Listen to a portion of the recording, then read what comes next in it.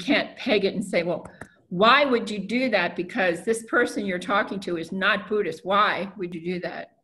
And this is pretty simple, you know. When I tell you it's all about people, first lesson you give somebody, if you're going to explain to them how this oppressive feeling, that person is terminally ill, or they have a serious accident, they can't move, and they're scared, and what happens next? The accident or even the terminal illness is only one diagnosis, but what comes along with that is no picnic. Because what happens is the person has a downtime and they get depressed. So let's look at this. This is a lesson for everybody. Here's a life continuum line. We're going to say life continuum line. And here's where you start, and here's where you end. And this is birth, okay? And this over here, this is death. And everybody's on this line. I don't care who you are. I don't care what religion you are. I don't care what color you are. I don't care who you are. Everybody is on here, and so are the animals, the birds, everybody. So here you are, you're moving along this line, and right about here, you find out that you're terminal. Now, you can't joke about this with a person if they have no sense of humor. And a lot of what these people who ask me these questions, they don't talk about it. Who is the person you're talking to? Somebody you can talk to about anything, a good friend, or someone that's dying, that's a Buddhist that hasn't heard this before. You can be gentle and explain this to, but you have to be careful how you bring Buddhism into this. You don't need to bring it in, because watch, everything behind where you are, back here, that's the past. And everything in front of you here, this is the future. Now, the two causes of suffering in the whole situation is lamenting the past and worrying about the future. But you're here. You are in the present time. Present time. Okay? How many people are here now? You see? Whoops, wait a minute. Oops. I can't open it up again. I'm touching the right thing. Why won't it open up? Okay, here you go. Okay, let's do this first. Namo tassa bhagavato arahato samma sambuddhassa. Namo tassa bhagavato arahato samma sambuddhassa. Namo tassa bhagavato arahato samma sambuddhassa. Sadhu, sadhu, sadhu. Okay. We go back over here, see if it's still there. Touch it once, touch it twice. Okay. I can't get Bunty. I can't get back now. How do I get there? I cannot get to the whiteboard. Hi. Can you just... I got it. Okay, got it. I figured it out. Okay, so what I'm trying to show you about this is showing this to somebody. When you show it to them, you ask them questions about what is the past. You ask them questions about what is the future. You ask them to tell you.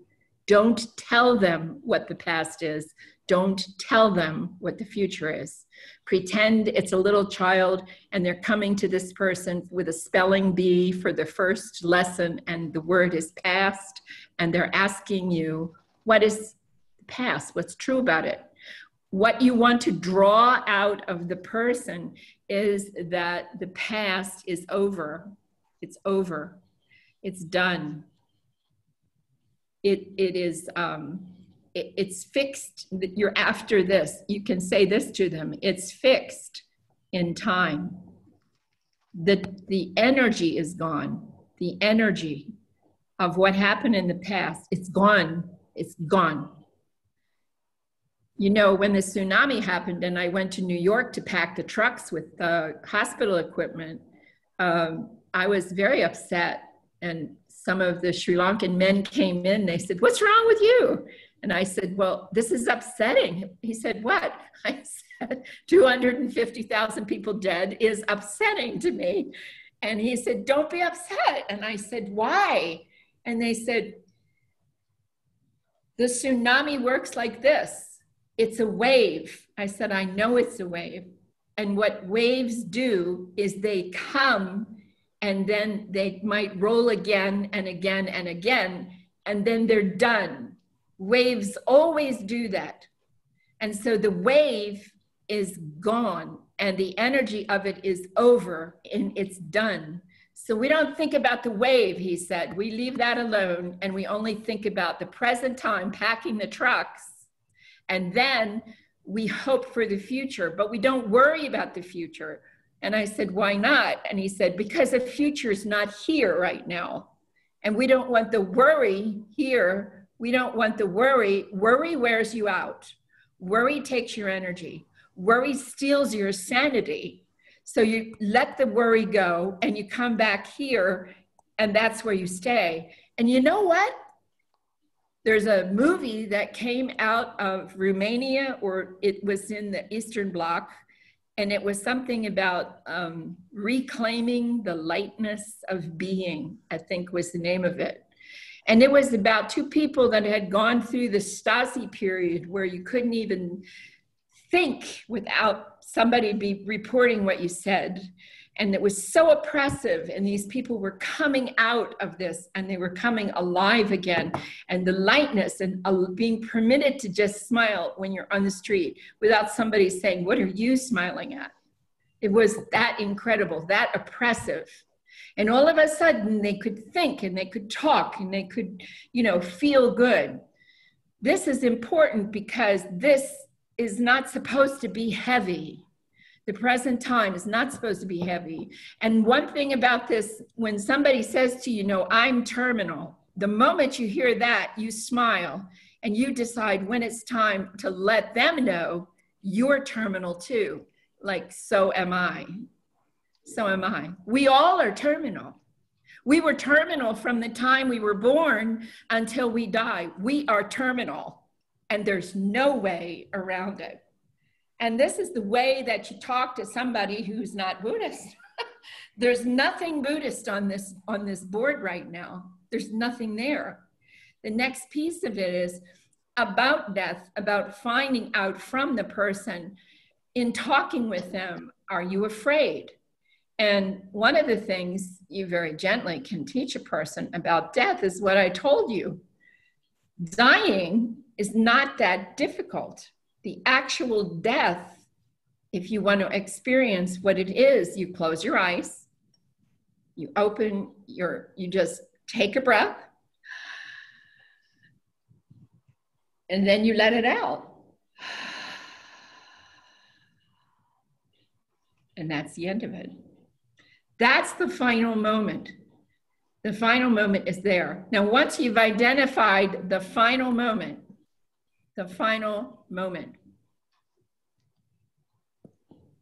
then you can talk about what are you going to do up to the final moment, because everybody's final moment, sometimes it happens in a big crash and it's sudden, but the final moment's definitely the same, okay? But in most cases in a hospital on the wards where people are dying, I worked in a couple of hospitals, and in most cases, even in a fever, they're breathing, and then there's a breath, and then it's let out, and that's the end of it, and that's the end. So what do you want to do with it? Do you want to know, you wanted to know what life was about? Do you want to know what happens when you're moving towards this? And in order for you to know the final part of this journey, you have to have a clear mind. But in order to have a clear mind, if you have a lot of pain, which is what we're going to talk about tonight a lot, in order to do that, you have to have some knowledge about what's happening to you. And as you're moving, you want to have a clear mind, and you want to, the idea is, can you help the person have a clear mind, understand this part of it? This is just all there is, really. And then, can you help them to see that when you are dying, what you're doing is you are giving up. I hate this. I can't get back to you. I'm supposed to be able to, and I can't. It won't let me back.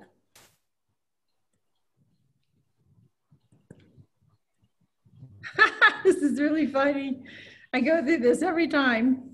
Okay, here we go. Whoops, I gotta get you. I have to grab it.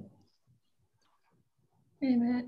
Okay, there. Ooh, now I put you on the other side. That's not working. Bati, help!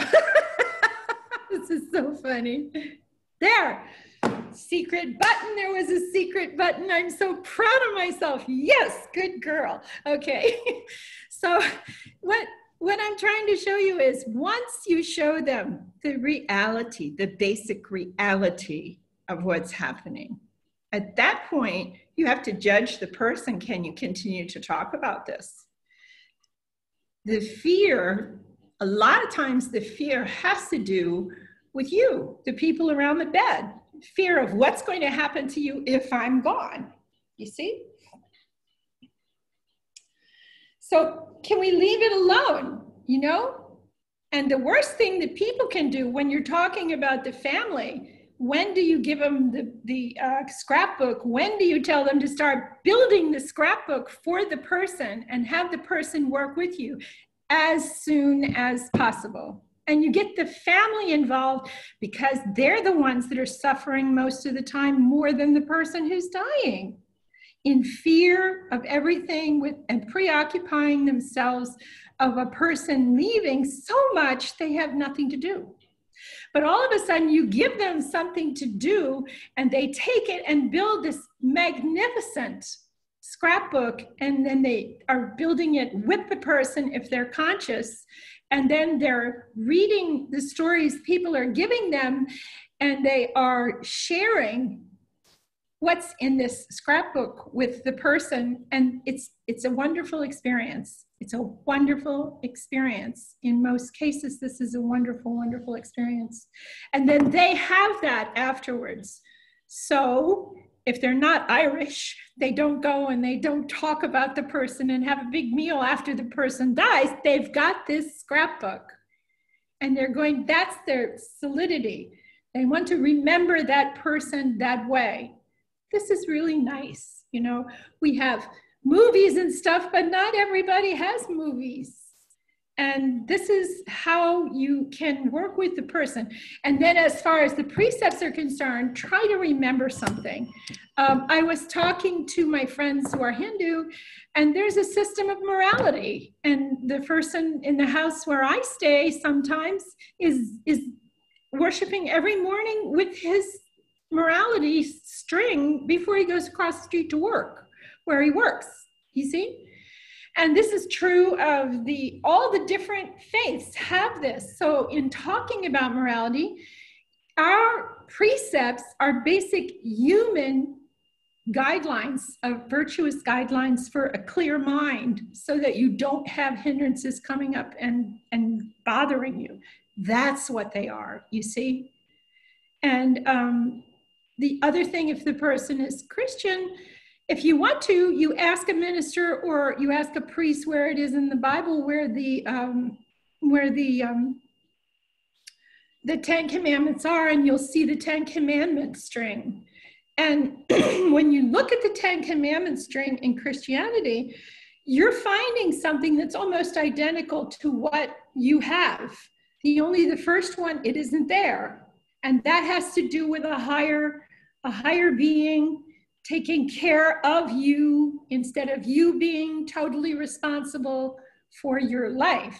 That's what's not there. So you just leave that one off, and you've got don't kill, don't steal, don't covet, don't, gossip, don't curse. You have it all right there.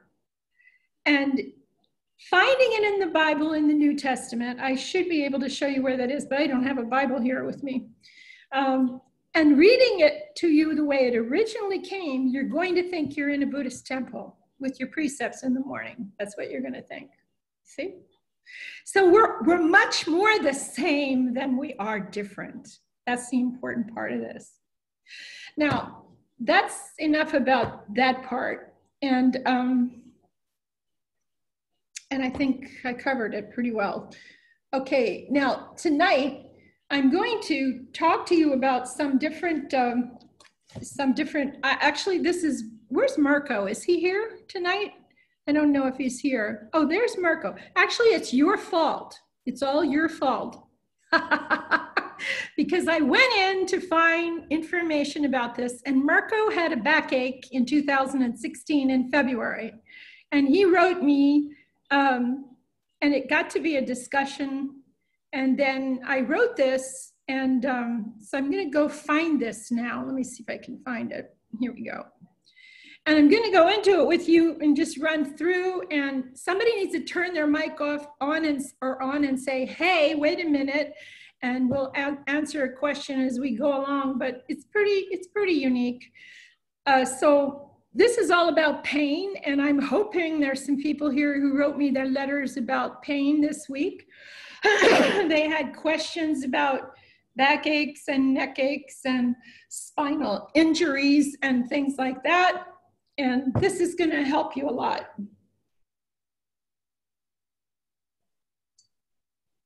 Okay. Pain really is a fascinating topic. It's always fascinating when we start addressing it. And learning this meditation, it can also help you with physical pain that occurs if you do not sit in the proper medically recommended positions that you've been told about a doctor when you have a back or a neck injury. And we're not good at this. You know, we have an injury, we go to the doctor, they tell us what to do, and we don't do it. And then we get upset because we have back pain. This is what my doctors and therapists, trainers all tell me the same thing. So you can use your meditation to spend more time sitting without the body. If you do this, you should not sit with the pain, so to speak. It is recommended that you send forgiveness to your body and loving kindness to appreciate your body, and you let it know as if it's a person inside, a second person almost. You close your eyes and you thank your body for supporting you in your life. You forgive your body for the pain it is giving you, and appreciate it. And then you support it. And by support it, I mean, you have to get across, I understand why this pain is here, because now you're going to forgive it. This is about building up a healing frame of mind, because what you think and ponder on will become the inclination and the direction of your mind in your behavior. Now, when we go to the first part of the Dvaita Vitakka Sutta, we're seeing that he is, the Buddha is, in the beginning of retreats, we're always talking about this particular one, because I've shown you before that it starts out with talking about I abided diligent, ardent, and resolute, the Buddha is saying. A thought of sensual desire arose in me. I understood this is a sensual desire that arose in me. Oh, he starts in the beginning. He says, suppose I divide my thoughts, into two classes. I said on one side, thoughts of the sensual desire, thoughts of ill will, thoughts of cruelty. And on the other side, I set up thoughts of renunciation, thoughts of loving kindness and of compassion, you see? So he's playing with these two kinds of feeling, and he's looking at the effect it has on him in his behavior and how he's able to live. So this is a good idea for you to, in that sutta, it tells you, and I think it's on page, section 6, the first line, what you think and ponder on will become the inclination and direction of your mind. What's interesting about this is today I see where they're talking about Buddhism is philosophy. Buddhism is philosophy, is is philosophy. And then I look up philosophy, and it says it's not something concrete in life. I was going back to the definition of philosophy, and how Venerable Kesri Dhammananda said philosophy is a lot of thinking and a lot of debating, but it's not a lot of doing in life, changing the way you actually are living your life. And so I can't see why they're always pressing the issue that the Buddha Dhamma was a philosophy, instead of looking at the fact that the Buddha was actually the father for cognitive psychology, which is under the psychology of understanding how human beings experience everything, and neurocognitive science. He's really the father of this. And they're proving now in cognitive psychology and in neurocognitive science that he was exactly right. Mind is the forerunner of all states. Mind made are they. You read that every morning and you begin to get it, and you start watching it, and then you begin to know it's really true. So you actually are creating your own experience day to day. And this is how one person says, if you learn how this works, you're in charge of your destiny. It may be pre-written if you want to believe that way, but you can change which avenue you're going to go down in life. You have decisions to make, and those decisions are going to make it easy or very hard in your life to pursue and complete this destiny, but you can actually steer it. You're not helpless. You don't just sit there and wait for stuff to happen. However, if you are communicating to the body and saying in your mind, I am sending you forgiveness and loving kindness with the intention to stop the pain, this will not work. This is where we're beginning to get into the surface of the hindrances. Although it could mildly help temporarily through a couple of attempts, usually it will stop working and fall away, because this is against the principle of how things actually work in the universe. The painful feeling arose because it has a cause, an injury. And we don't get to control the truth of what is going on in our body when there is legitimate cause for it to be there. We either go against it and fight it. If we do that with our dislike, or we accept it and support the body to be successful feeling itself when there is something wrong. You'll be able to detect it and say, oh, that's just the body feeling this. And I know this is time for me to sit a different way, time for me to lie down and rest. It's giving you hints. You listen to your body as you learn to live. Healing begins with our mind, and this has a kind of been forgotten across time with modern medicine evolving so powerfully. The advice here is to consider stepping back and taking a clearer look at your intention within what you are doing with this meditation. We're talking about TWIM. Then you back off a little bit, and with compassion for yourself, impersonally and compassionately, you send the forgiveness and loving kindness into your own body for the very sheer sake of the definition of compassion itself. So we have to review that definition that we give you about compassion for a moment. Compassion, actually, there are these three words, and I didn't put them in here, but when we teach about compassion class, and we have a class on compassion, we always say to you there is sympathy, there is empathy, and there is compassion. Remember, I told you the Buddha was out to help people and to learn how to reduce suffering for themselves and others. So when you're doing this, okay, he was seeing a person in pain. And in this case, you're seeing your own self when you're helping your body. understand I cannot stop the pain for the other person. In this case, you can't stop the pain in the body if it has a just cause for occurring in the body. Next, you're allowing your body to have a chance to pass through the cycles of pain as they occur, as it needs to, with the clear understanding that A, this is a physical human body that is trying to heal itself. B, there is a legitimate cause for this pain to be here, and the arising pain is the logical result. So don't be angry at it anymore. That's what this is leading to. Number 3, if I allow it to just be here, my body will have the space, the rest. You make sure you rest and you take fluids and you have clean food to heal. You will have the space to heal in whatever way that it can correct what is wrong.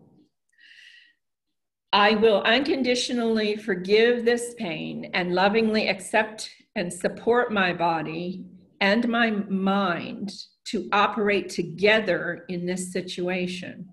This is really great, this thing, when you break a limb and it starts to heal, because there's a long period of time where the body has a lot of pain, and when the pain is coming and rolling certain times a day, rolling through, it actually is a signal.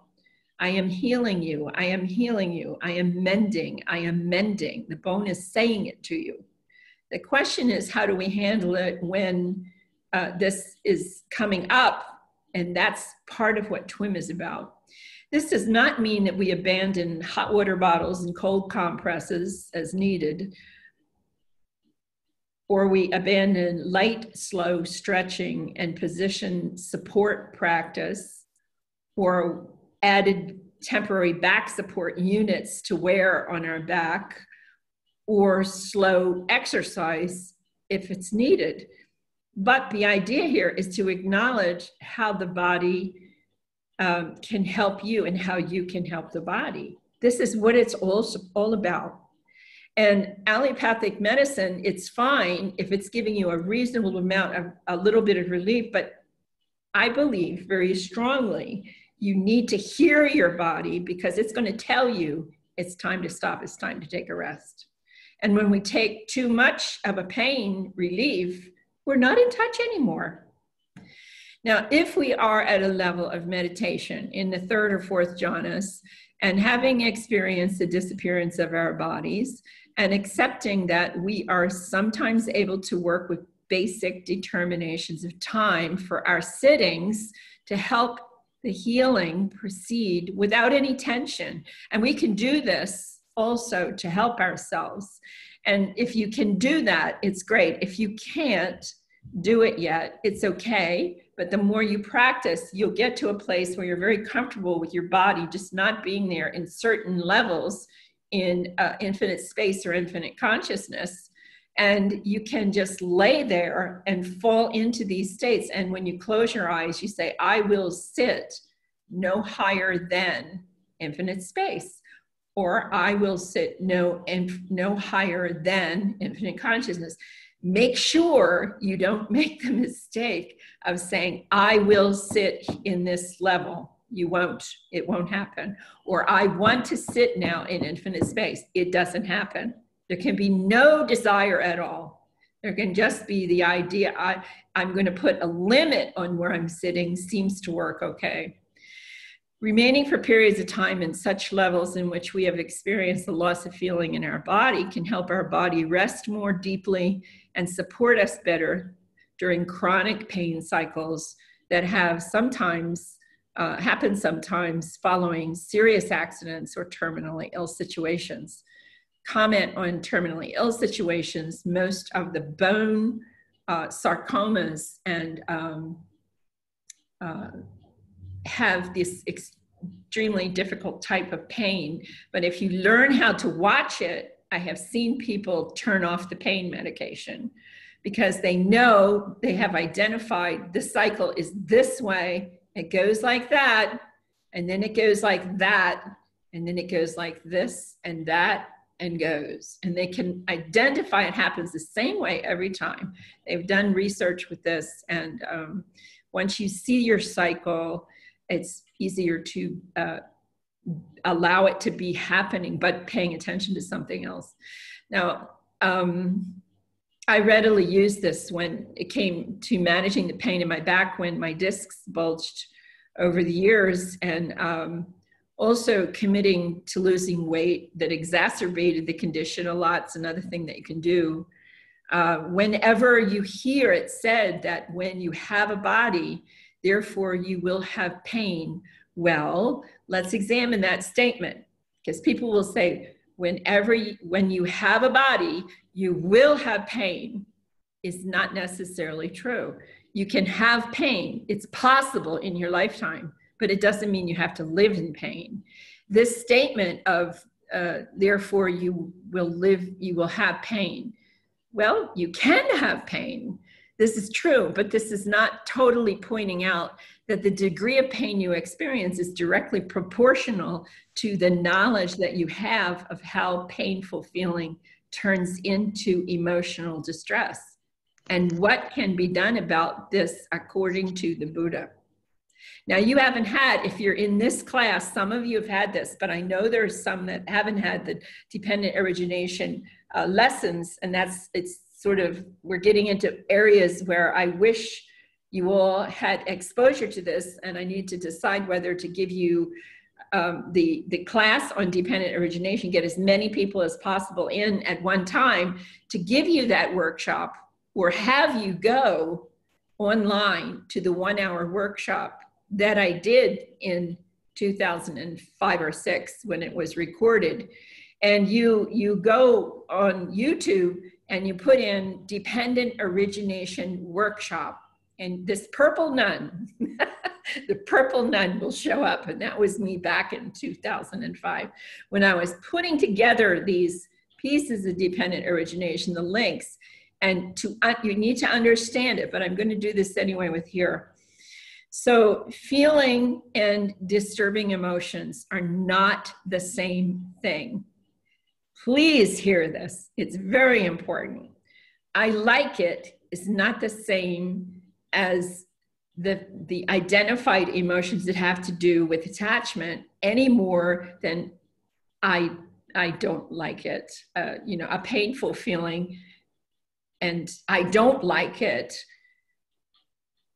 is just the painful feeling. I'm sorry, I'm messing this up. Let me do it again. The feeling when it comes up is either pleasant or it's painful. And then the disturbing emotions occur once craving hits, and craving arises with tension and tightness. And the first thing you have happen is, I don't like this. We're going to stick with the back pain. I don't like this. That's your craving. And that turns into emotions. So what's the difference between emotions, somebody said to me once, and feeling? I had to think for a second, and then I basically said this. Pleasant, painful, those are the tones of the feelings. Emotions have names, don't they? Happiness, sadness, depression, frustration, panic attacks, they all have names. And they come, all those disturbing emotions happen from the feeling that comes up first and falls over into this craving, and the clinging that comes after. With craving as conditioned, clinging arises. So you're talking tanha and then upadana. When upadana hits, it's where your mind jumps into papancha, a mental proliferation, just running on and on, talking about why you don't like this, because it resembles something in the past. And it's the same way, and therefore it's going to be like this. And you start worrying about if it's going to happen again in the future. It's all complicated like that. So to avoid these, you have to understand how both of them are working. They are not the same thing. What we need for management of pain is to know how the hindrances operate. This is the most important part about pain. This is the most important. because we need to take into consideration what knowledge the Buddha taught concerning how does a hindrance operate. What's a hindrance? The nature of its nourishment. Where does it get its strength from? And what happens when you remove it? How do you remove it? How can you remove it? So the personal concern over any painful feeling makes the pain bigger and stronger. So we're still with the back, and it stays with us longer. And this changes from our personal dislike and aversion of it to craving, I don't like it, into an emotion of this is terrible. And the emotion is frustration, anger, irritability towards other people, hatred, depression, all that stuff. These are your emotions attacking you. Although we have much of that information the Buddha left for us about this, it is not so often that we hear about it. It simply isn't included in the surface information that's taught today in many, many places, and the information takes a little bit of work to find it and present it to you. So the first place we want to go is to find out if he really said anything directly to the monks about the disturbance or the obstruction that is happening, this painful thing that's happening, and it's causing you distress and emotional upset. So if you go to 22, and you find the Alagadupama Sutta, the simile of the snake is the simplest one to understand why the Buddha used this. And in this case, you have a monk, his name is Arati. Let me see where I told you. I'm just going to keep going on here.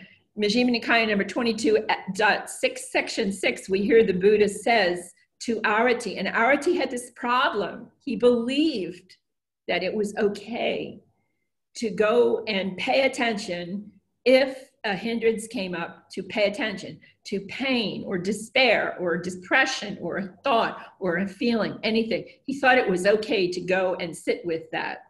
This is what it tells us. And the Buddha comes to straighten him out. The monks were upset. They went and got the Buddha. They had him come because the new monks were coming, and they didn't want him to be talking to these new monks the wrong way. And so the Buddha says to him, misguided man, to whom have you ever heard me to teach the Dhamma in that way?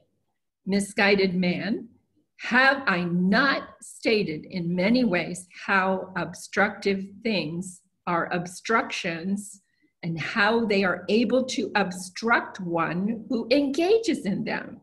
Aha, now we've got something here. We've got something. So he is countering what Arati says directly in the beginning of the story, and he's trying to correct Arati's thinking.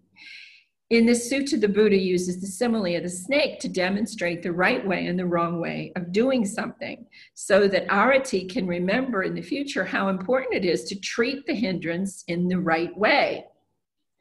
The Buddha gives Arati a simile at 22, section 10 and 11. He points out, suppose a man needing a snake, seeking a snake, and wandering in search of a snake, saw a large snake, and he grasped it by the coils of its tail. The snake would turn back on him and bite his hand or his arm or one of his limbs, and because of that, he would die, and death and deadly suffering, he dies. And so why is that? Because this is the wrong way to grasp a snake. But if you pick up the snake in the right way, by its neck, you pick it up by its neck, okay, you will not come to deadly suffering and death, because if you're holding a snake, it's hanging down here and you've got the head, it cannot climb up and bite you. It's impossible. We need to remember that so too, if the Buddha Dhamma is being wrongly grasped by not following the instructions, it will be conducive to harm and suffering for a long time, But when the teachings are rightly grasped, they will be conducive to your meditation, to your comprehension, direct knowledge, and to your welfare and happiness for a long time. So this lesson, the way he's talking about this, is emphasizing very strongly, you have to be following what I'm telling you, how to do it precisely. And I was talking to a woman who wasn't a Buddhist earlier today, and she said, well, what do you really mean by this? And I said, well, you know, if you and I got a recipe for bran muffins with raisins, and it was spectacular, but we took the recipe home and we did it, and it didn't turn out, and it didn't turn out, and it didn't turn out right, something's wrong. And in the case where that happened on the farm one time where I was living, my mother-in-law and I kept making these bran muffins. We kept feeding them to the pigs, feeding them to the pigs, feeding them to the pigs. And then finally, the neighbor brought over some Wesson oil. And we found out from the cook where we got the recipe the next day, we found out this recipe is only going to work with Wesson oil. It's not going to work with any other kind of oil. That was a fact. We found out it was real. This is what the Buddha is talking about. TWIM is a very simple recipe. It's very simple to see when the craving is coming up, the pain in your back, notice it. Let go of grabbing onto it and being distressed about it. Relax your head, smile, and then forgive your body. Send loving kindness into it. Let it know you're supportive of it. And then keep doing something, reading a book, reading a paper, or doing something with your hands, some project other than putting your mind totally on your back. If you keep going to your back, you're feeding the problem. Whenever there is an arising painful sensation, which is an impersonal feeling arising through your body's sense door, and you move your personal attention over to it, you'll be feeding the sensation nutriment. And this makes it grow bigger and stronger, and it will last longer. You can test this for yourself. But when the cycle of pain begins to come up again, and if you hate it and dread it and pay attention to it, it's going to hurt more. It will stay there longer. And if you correct your physical position just a little bit, and you place your attention on doing something, even just reading a book or writing or a small task, or you know the cycle will come up and it will go again, then sometimes there will be less pain without feeding the painful feeling and giving it your attention. So what's this saying? Basically, it's saying that the attention you give it is the food that makes it stronger. So trust me when I tell you that this is very true, because I have 2 cracked discs in my back from past accidents and damaged neck, and that can cause pain if I don't pay attention to this sort of thing. I'm a lot better now upon remembering to do this as often as possible, and I have greatly reduced the necessity for treatments needed. But at first, these were very debilitating, and I could lose my mobility while I was here in Asia.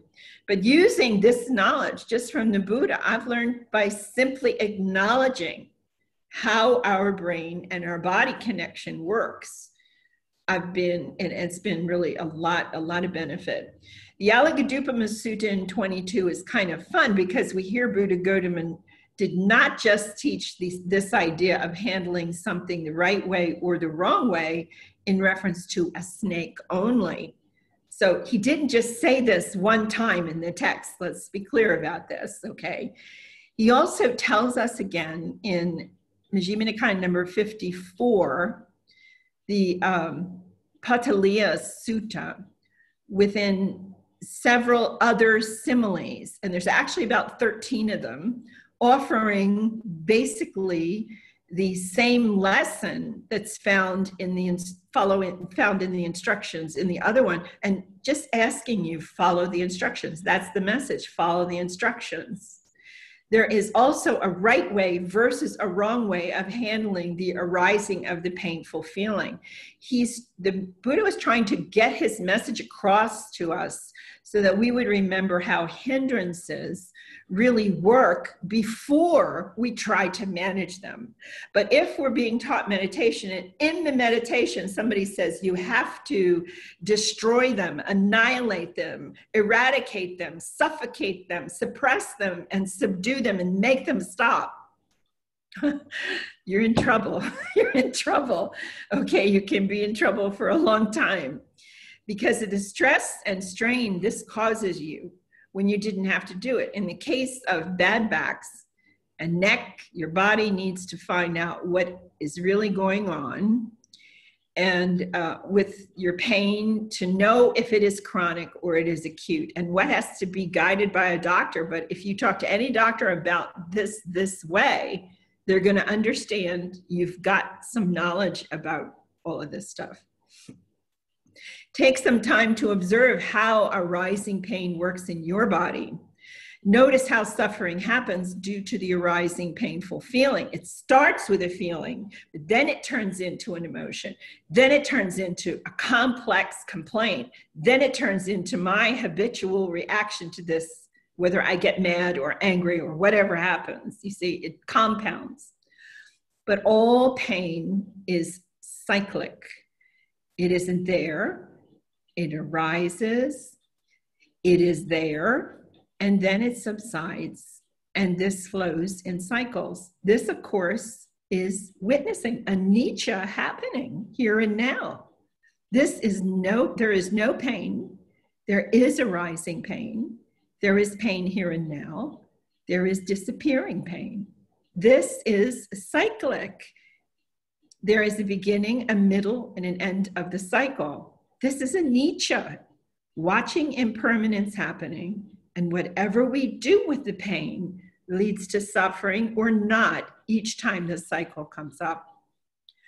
I've helped people with bone sarcomas to deal more easily with their pains so that they can take less medication as a terminal disease patient, because the medicines cause this cloudy mind to happen as a side effect. And that kind of pain is not going to go away, but the real question is, how is their suffering caused and how does it operate? And can they relieve it by understanding it? And they get a lot of relief from it. It is by their personal opinion of dislike, I don't like it, mine, towards the painful feeling, which is the craving. Craving always manifests with tension and tightness happening as it's coming up. And then you recognize it, you release it, just let it go. And then you relax your head and you smile and come back. And what you do is, instead of the I don't like it, I don't want it mind, I want to stop this, and the personal mind opinion and struggle getting involved. The pain is there, and the truth is the present time. When it arises, we decide to fight with it. If we're fighting with it, we're fighting the truth. When we struggle to make the truth be the way we want it to be, it always causes suffering. It's a guarantee. Why? Well, because this is atta too. This is taking things personally so that we can't make the truth change. We're refusing to believe it. But that is not the truth, is it? Because the pain is there. So we are violating the lesson in 22 of non-engagement. And what the Buddha said in that place was, he told them, do not engage it. The only way the obstacle can become an obstruction is if you engage it personally. That's what he said in the sutta. Because the pain is there, we are violating that lesson of non-engagement. We are engaging the pain, aren't we? And that is why we are going to suffer more than we need to. You know, living in Asia, I love it, but it's not a sweet trip when you have to stay for long periods of time in uncontrolled environments, and you're my age, and uncontrolled food and uncontrolled habitat situations and uncontrolled beds. And it's something we accept in the monastic structure. We just accept, we take whatever we get. But it's uncontrolled, and it's hard to support the back, or the hard to support the back, or it's if it gets soft, it hurts it. If the mattress is too hard, which means the time to sleep, it's time to sleep on the floor. So I get down on the floor and sleep on the floor for a while. I'm fine. You do whatever is necessary for the relief of the pain for sleep.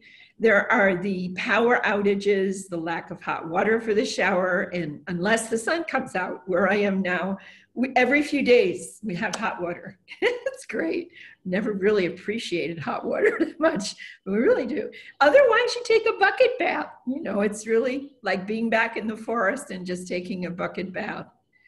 You're dealing with heat rashes, and you discovered that are discovered to be more than heat rash, and swelling of the body, and difficulties of holding too much water, and everything takes time to heal differently, and you just determine that you're going to keep going no matter what. There are new kinds of adventures also with ants, some other little people who might occupy the floors, and the funguses that we don't have at home that are picked up on the feet, and you need attending to from too much uncontrollable humidity, and you need a shower 2 or 3 times a day just to stay cool and avoid skin disorders. And I started thinking, my gosh, why am I still here? I just like it. I like it. I like being here. And you consider, instead of creams, you look and you say, we should be oiling. We oil the skin instead. All these things to take care of ourselves.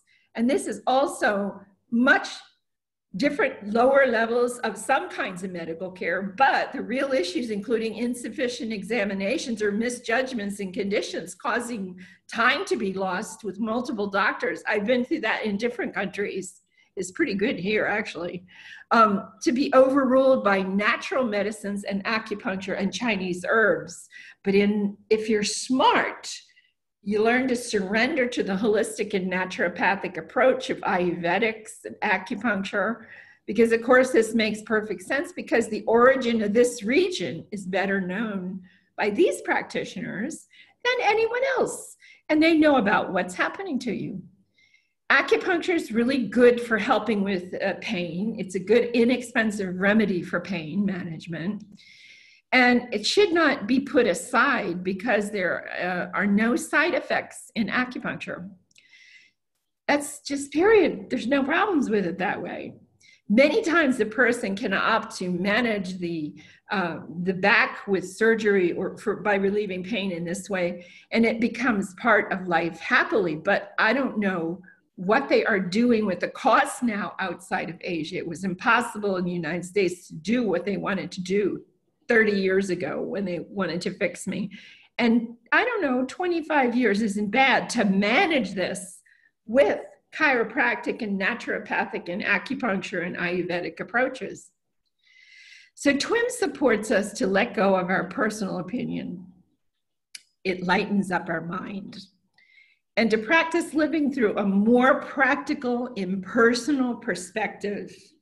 When you get older, you must know what is really going on in your body, because then you can do a lot more with caring for yourself by using the benefits of the meditation along with such solutions. It's good for the entire system to just stop being so serious. And this means even if you are terminally ill or not, the basic fact is that death itself is part of life. This is what we forget about the line, the life continuum line. Death is part of the line. It's part of the story. And this means even if at the end of the life continuum line, people with terminal illnesses are not weird oddities in the human race. Step back and acknowledge that all of us are terminal. It's time for us to do that right now. We just keep on forgetting this fact. We are. And so for as long as you are living, be sure that you are giving and not just taking from the world. We are all here to help one another to be happier and lighter with life. And we are all together facing COVID-19 now. No matter how much our governments want to play games with all of this, it's here. It faces all of us.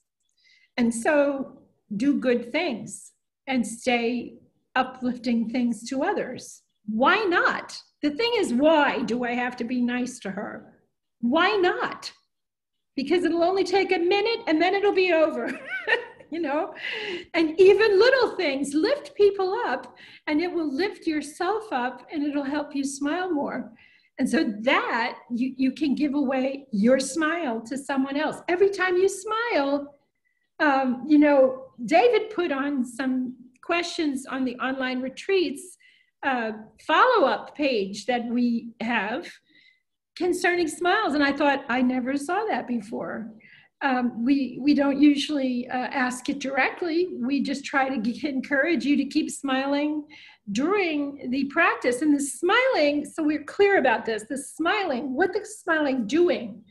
The smile has to do with these muscles on the side of your mouth. When you tense these two muscles in the corners of your mouth, and that just like that. It isn't like, no, it's not like that. It's just tensing these muscles in the side of your mouth is releasing the frontal lobe here in the front part of your brain, releasing it just a little bit so that the pineal gland can release endorphins. If you cannot release the endorphins into your brain, you never get to feel uplifted joy. You never go into the first jhana unless when you release, you're also relaxing. You release is just letting go. If I have something in my hand and I let go, I just open my hand, don't I? So I release the attention off whatever it is and then relax, smile, and come back. This smile, relax, smile, and come back. Release, relax, smile, and come back. That's the key for you to get into your mind.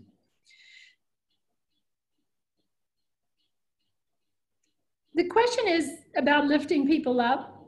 Maybe you never did before. The question is, with COVID happening, why not? So don't say, why should I? Come to me and say, I'll just say, why not? Because you can make the people in the hallway smile. You can make the children smile. You can make the gate people here, on the gate are really nice to me, but it's because I smile at them all the time. And you know, they smile back and they help me, and they end up bringing things upstairs for me so I don't have to go down and pick them up when they come. And this is just because of smiling. It's really it, you know?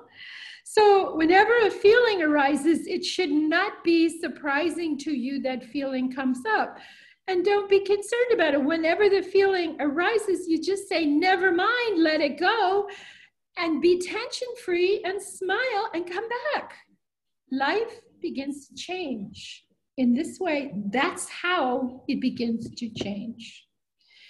Now, some additional references about this, checking sources, other suttas to investigate how to handle the hindrances. I gave you some notes. So if you're working in BB's translation, Bhikkhu Bodhi's translation, if you go to number 2, number 4, number 22, and number 36 in section, it's 36, it should say 36 at section, start reading at section 30, I think.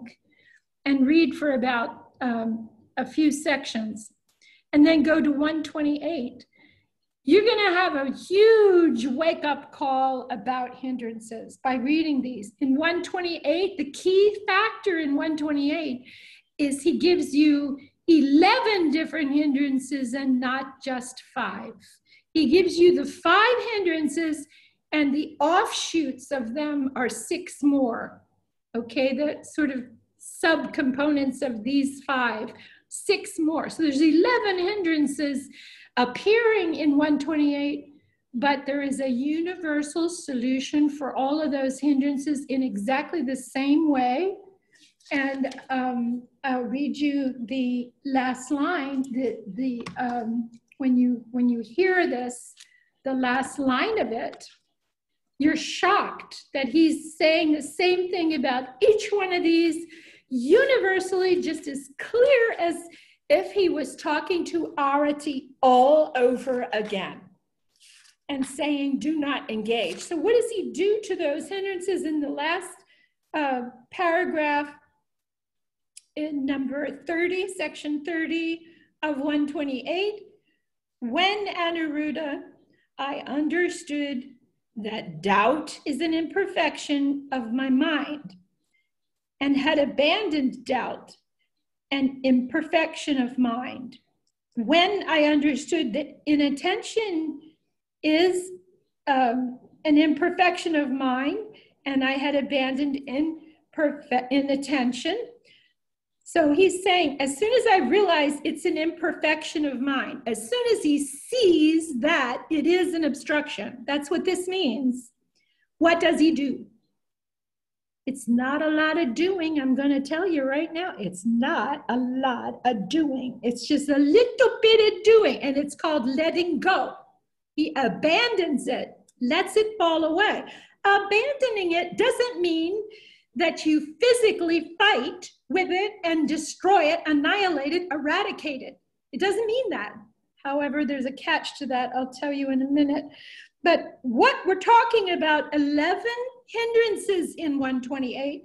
You have doubt, and then inattention, and then sloth and torpor, and then elation, then inertia, and he abandoned excess energy.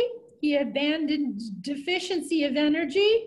He abandoned longing. He abandoned perception of diversity. He abandoned excessive meditation on forms. And imperfection of the mind. I have abandoned all those imperfections of my mind. Let me now develop concentration in 3 ways. And he proceeds to develop his concentration. But the concentration that he's developing is composed from this word samadhi, meaning tranquil wisdom, not absorption concentration, not one-pointed and very hard. That's the key to this whole thing.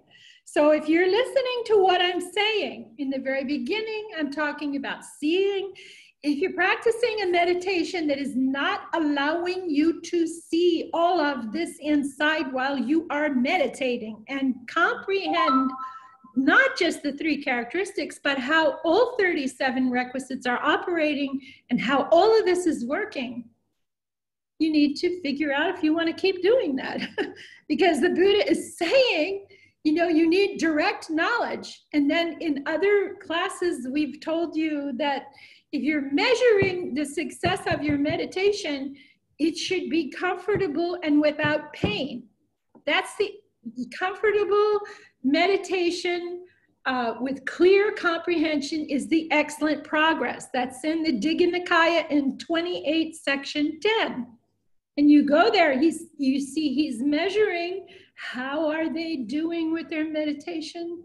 They're doing good with their meditation, but they're also have to do well with their comprehension of how everything works. Because the whole secret to the whole thing he found, the escape, the antidote, it had to do with the comprehension of how everything naturally works. That's the thing.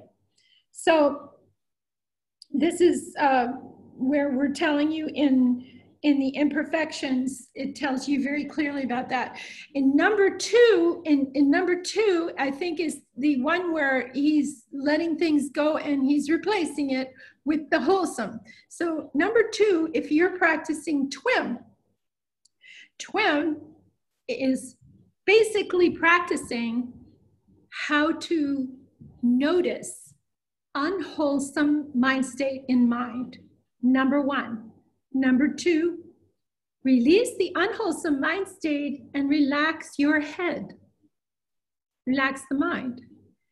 Number three, bring up a wholesome mind state. And number four, keep it going and continue to build more wholesome mind states. So what are the wholesome mind states? The ones without the tightness and the tension. And what are the unwholesome ones? Whenever you say, I don't like this, I don't want this, I. So you see Atta is really making a problem for you with the fighting of the hindrances. Atta, atta, atta, atta, atta. You're practicing atta the way it's being taught to destroy something. You personally destroy it. That's atta. Now, the whole principle of the teaching is to shift from atta over to anatta. That's impersonally doing it. Now, look what happened here. There are more suttas. These other suttas are referring to the 5 hindrances and you usually hear about, and also many other subsets of hindrances from the 5 that I know that you will recognize.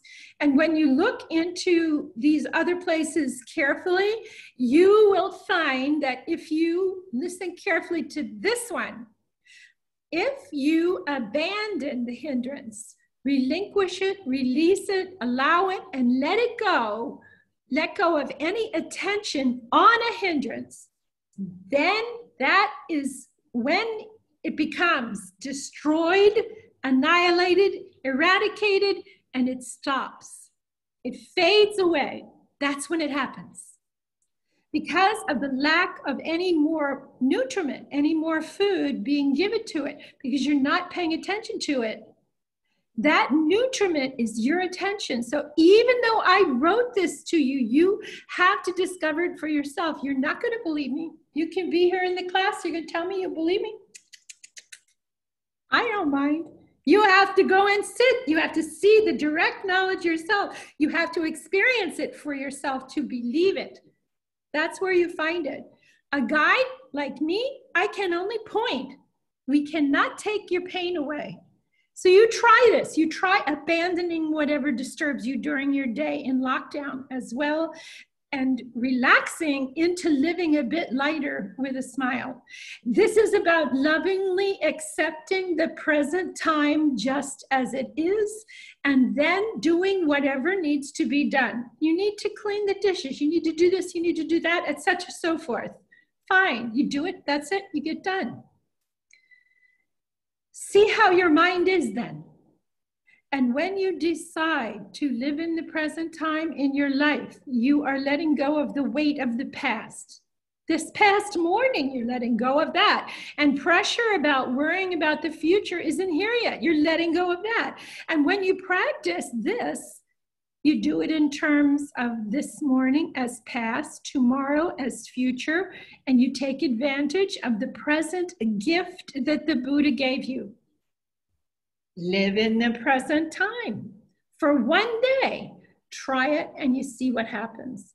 So this is how all of this works. And, you know, at the end, I told you this whole talk where it came from. I was trying to write something for someone else, and I thought, I already wrote this someplace, and I went hunting for it.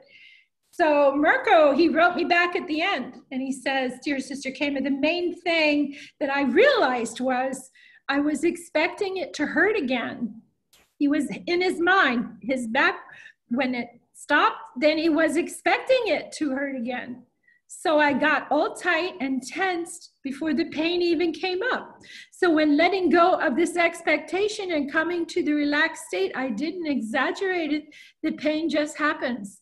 That's the cyclic pain happening. And so he liked the part about seeing the person in pain, in this case yourself, and allowing yourself the space that you need to pass through the cycles of pain as they occur with a clear understanding that this is a physical body, a shell and anatomy. This is the cause for this pain to be here. It has a cause and it is legitimate. and unconditionally forgiving and lovingly supporting yourself. You think about that. You put a sign up and you start doing it for a few days.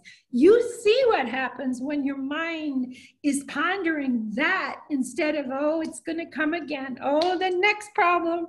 What am I going to do? Yeah, that's where we go with this. But we have to get in changing our habit of expecting it to. So I told him, I said, you know, that's neat that you see you start reading the Dhamma while there is pain. It's a good one. I'm so glad that you go back and you read it again and again. 128 is what we were talking about at the time this all happened. And go back again to I'm going to get you all. Wait a minute. I know there's a way to do this. Help Ardika, quick. Okay, I can do it special way. I have a special way to do this. I'm getting smart in my old age. I'll do it, wait. There. Okay, I did it. Is that right? Okay, I did it. Is that right? Okay. So do you have any questions about this? Because this is how all of the hindrances work this way. We can take you through doing this some other time. We'll do it again because people need to hear it as often as possible.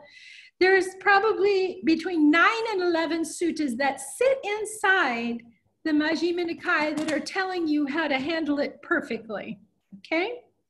There's only one in the whole book. This is what fascinated me when I went to research this. There is only one sutta that is in the Majjhima Nikaya that's going to tell you to really get rough with the hindrances. It's illogical. It isn't supported. There's 152 suttas in this book, and it is just not logical to assume that that sutta is real and it belongs there because nothing supports it all around it with 151 other suttas. When you see that happening, then you begin to scratch your head and you say to yourself, the first 100 and some odd years or something, they were orally protecting the teaching. But the moment they put it into writing, they had a problem because in some monasteries, somebody can change what's written and there's nobody around who is going to stop them from doing that.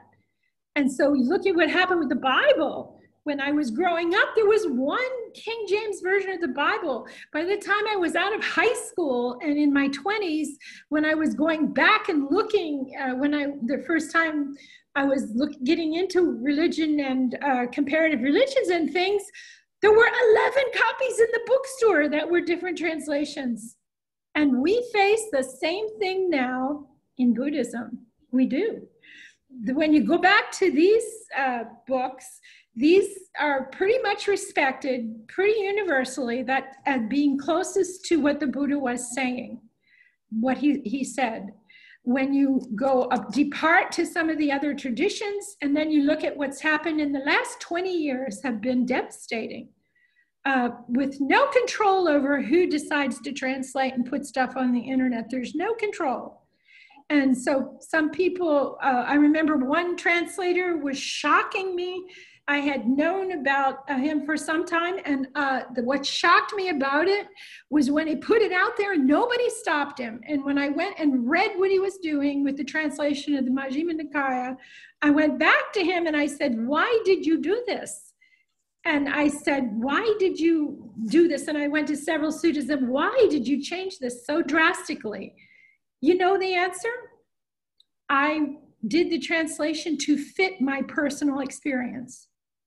And I was boggled. I was boggled in my brain because we were working so hard to find out what the practice was in the texts that you could do and you could experience, for real experience, the descriptions of what happened in these books. But this person just decided, I'm great, I'm marvelous, this is what I experienced, so I'm going to translate it to match my experience, and then I'm going to go teach people, that's it. That was amazing to me. So where are we? Where exactly are we in the development line of all of this? 5,000 years, whatever. And we're at 2,600 years, but computers have exacerbated it. The internet has, made it so anything goes and can happen. And when I talked to you before about the dispensation and what is the dispensation is over when everything is absolutely gone. Everything, and people are just walking around with little amulets around their neck with an orange amulet piece of cloth inside of, plastic or something, hang around your neck and saying, I'm a Buddhist. And monks, they're not there anymore. There aren't any anymore that can tell you anything about what this was, how it can help you, how you can use it day to day. And there might not, I don't know if there'll still be a retreat, but just when you even try to look at how vast this is, you see, and that's why I think we're so lucky with Bhante. We're just so lucky. Of all the people I could have ended up with in the United States as a teacher, and I have been ridiculed for staying with one teacher for 20 years. I want you to know that. But I turn it around and I say, in the old days, this was what you did. You were in white for 2 years until the teacher knew you. And then you were a samanera for a couple of years. And then you decided if you were going to do with the teacher in the same spot. I want to emphasize this. And after that, you became a higher ordination if you chose to. And you kept going from there, okay? But you always stayed rooted to that same teacher. And when you had a higher ordination, if you did, what I did was 2 years in Samanera, and then I decided to stay Samanera. Why did I do that? I'll tell you. Because any monk is allowed to sit down and talk to me about Dhamma if I'm a Samanera. Anybody can. And I've talked to monks all over the world very comfortably. But if I'm a bhikkhuni, fully higher ordination, it's not so easy for them to feel comfortable to sit down and talk to the bhikkhuni. It's not so easy. And there's a lot of rules about this too. And I try to be very respectful with monks in temples when I talk to them. It's, Venerable, may I have permission to discuss this? And if they've asked, even if they've asked me to come and teach and give a lesson in a temple, I will still say to them, Venerable, do I have your permission to teach in front of those monks? And the monks understand what I'm doing. And then they'll say, you granted, yes. And I teach. It's a little thing, but it's very important because it shouldn't be breaking down. But the point is, I've met many teachers and questioned many higher monks about many of the points we're showing you, okay? And they don't have any trouble talking to me. But when I hear about other nuns sometimes trying to talk to them, it doesn't go so well. The one thing, if you really want to chase a monk away fast, is you sit down to speak to him about anything and you ask the question. Before we have a discussion, what is your position on gender equality? And sometimes the monk who doesn't want to hear this, okay, just stands up and fixes his robe and walks away. Now, it doesn't mean he doesn't agree, but what it does mean, I finally figured out, when you ask that question, you are basically saying, I have not discovered yet. There's no sex in the monastic system, whether it is Theravada, Mahayana, or Vajrayana. There is no female or male that exists. It was all just set up that way to keep things organized, is what I see. You see? Do you get what, I hope you get what I mean, because I'm not anti-equality at all. But if I know I'm not a man or a woman and he knows he's not a man or a woman, we could talk all night. And that's what has happened in some places, 3 or 4 hours of discussion on dependent origination or anatta or many different things. But I'm still rooted with Dhamma. I'm still, Bhante is the teacher. Why would I go to any other teacher is the big question I have. Once you find a teacher who explains this to you the right way and you find out this really works and this is absolutely real, why would you start going around from teacher to teacher to teacher to teacher to teacher? But in this day and time, people like complex resumes. They do. I'm a professional personnel counselor, and I've worked with big companies, and sometimes it's very impressive in some types of things in the world to have 20 or 30 teachers listed on that you did this. But my question, you know, with Bhante, I don't understand it sometimes unless the person hasn't figured a couple of these things out. And the thing was, this is all coming back to a tiny little recipe, and this tiny little recipe has 6 steps, like a cake mix has 6 ingredients. Change 1 step, and it doesn't work the same way anymore. That's it. Questions? Any questions at all? I'm going to trick you guys. Probably I am going to trick you guys coming soon, because you're going to have to come to the class with a question. And before I start the class, I'm going to ask each one of you to give a question put it on the chat, and ask Bhante Dhamma Gavesi to write them all down. I'm going to find the questions because I know you have the questions. I mean, you know, we came back with something like 190 questions from 8 retreats, and we were in 3 countries this time. I know those questions are there. So where are you on this? Do you understand this about the hindrances?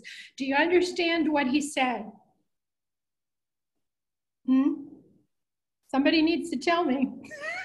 Do you understand it? Yeah? How about you, Benjamin? Do you understand it? Yeah? I think I do. Yeah? Have you tried it? Have you tried it this way? I've noticed it. I'm still currently practicing my forgiveness meditation. Yeah.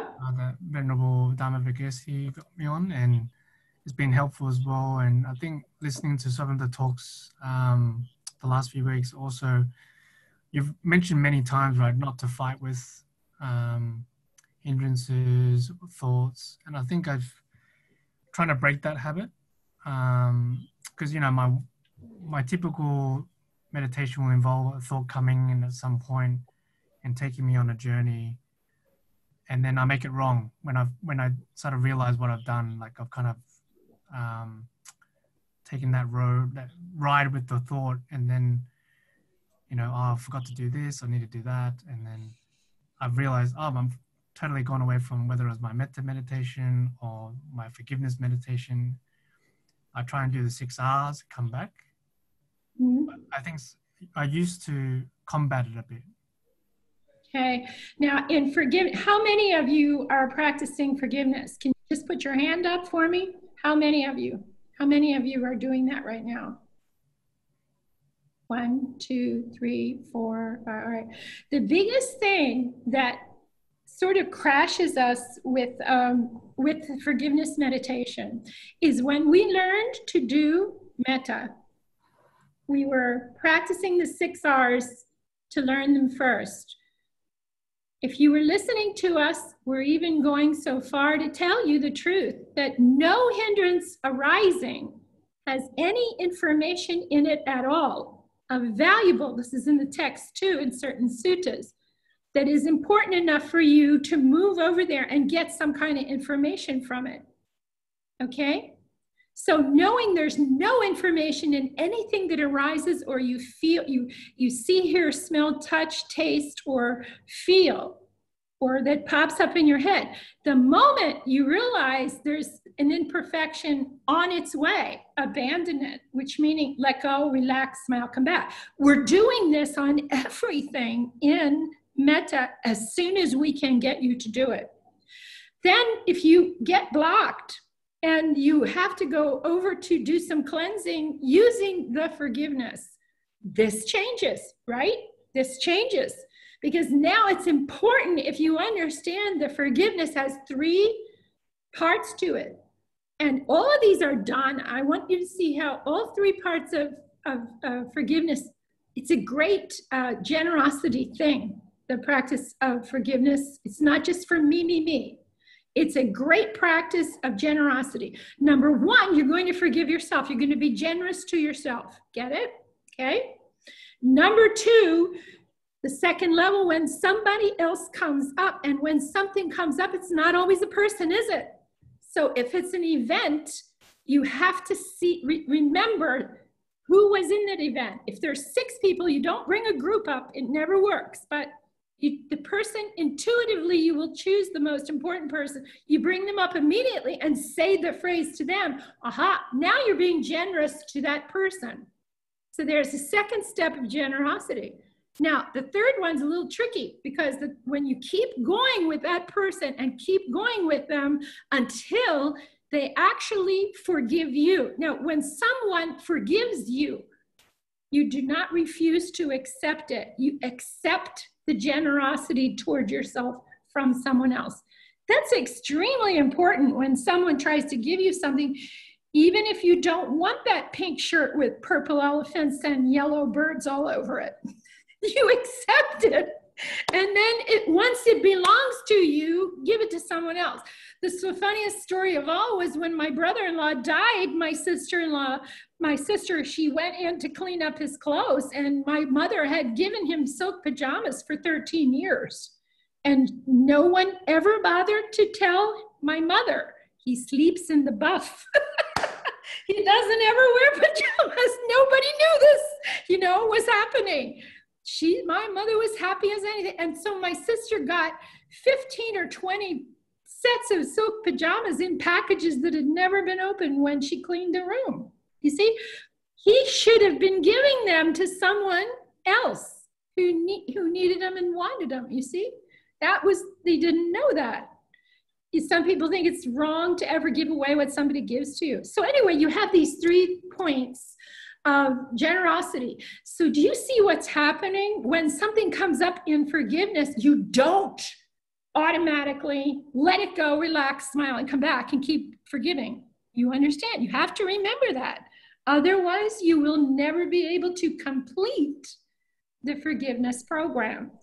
We have tried a couple times. Now, I know David has a retreat that he gives for forgiveness, and I'm thinking about doing it too. But we decided, when I say we, Bhante and David and I all came from different places together in our minds, bumping and saying, you cannot take a person and just teach them to do our forgiveness circle meditation unless they already know about the 6 R's. You cannot do it. So taking them without teaching them TWIM first, they need to be trying to do the 6 steps in 6 R's in the TWIM. Then you need to make sure that you straighten them out about when something comes up. You have to look at it first, and then you let it go. Relax, smile, and come back. Okay? Always remember that. It's a little tiny thing, but it's really important. If you don't do it, you never get to number 2, and you can never reach number 3. You see? Now, some people, yep. Question. So is it normal in the practice, is there, so what I was learning from Bhante Vimalaramsi's video was, when you sit down, you meditate and you choose a term like, I forgive myself for not understanding, and you repeat that. And then Venerable mentioned you do the walking meditation, and then you do the right foot, I forgive you, you forgive me. Can you do the I forgive you, you forgive me also while sitting, or is it better to do walking? This is for a walking, that's just a mantra you're sitting there doing. We want you to always walk in between your sittings. We don't want you to say, I can be home today and I'm going to sit 17 times and not walk. We want you to try to learn to balance your body and your sitting so that your circulation is always moving, especially in the COVID situation. Even if you're running up and down stairs, you know, to get your blood moving. And I have a terrible time right now because I'm sitting too much and I swell up and I have to take a water pill. And I finally figured out I'm allergic to chia seeds. Can you believe it? So the chia seeds apparently were triggering swelling in the arms and all over me. Really, that's the only thing I changed. So I ran some tests about it, experiments, and that's what it is the chia seeds.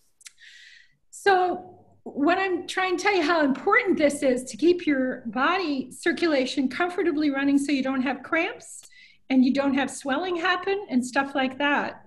And when you get in that condition in your body, you're affecting your brain too. It affects everything, okay? So I want you to walk. When we're saying, I forgive you, you forgive me, I forgive you, you forgive me.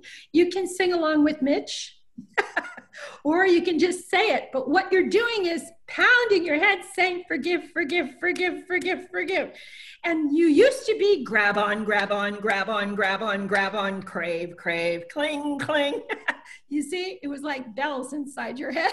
So now we're just saying, you know, let go, let go, let go, let go, let go. And this is forgive, forgive, forgive, forgive. These are points that you have had in your head, neural pathways in your brain since 3 or 4 years old, watching people, and by 8 years old, locked in place. But what the news is in modern brain research is that the neural pathways in your brain are not fixed. That's a wow. We thought they were fixed. And this is where the person comes to you and says, what are you people talking about change? People can't change. What are you talking about? You know, you can change. You need to know how it works to change. And when you're doing forgiveness, also, it's fun to understand. It's kind of nice to know about the functions of the brain. And you can look online. There's a good place to go to learn a little bit about this. Go to YouTube and you put in, how do I change a habit if I'm over 25? That's a good place to start. And it'll bring up little sets of summaries of research. When you fish through them, the methodology for what they're finding in the research is always the same. The neural pathway is thick and it's in there, and it's established that you are a person with who needs anger management. You got an angry streak, and your neural pathway is like this wide, really, really wide. It's like your thumb, okay? And the question is, what are we going to do with this person? We're going to teach them loving kindness. We're going to teach them forgiveness, loving kindness, and compassion now. So if you picture this, the best picture I ever saw was the woman put up a picture and she said, what we found was a beautiful sidewalk going through the park, you know, through the woods, like the woods behind me, a beautiful sidewalk going through that people walked from one side of the big park in New York to the other side on this beautiful sidewalk through the forest. And that's your anger pathway, okay? Now you want to be loving kindness and forgiveness to operate and overturn this. So how do you do that? You simply start doing the loving kindness and compassion. This is why retreats don't work. Retreats are never going to take anybody to Nirvana.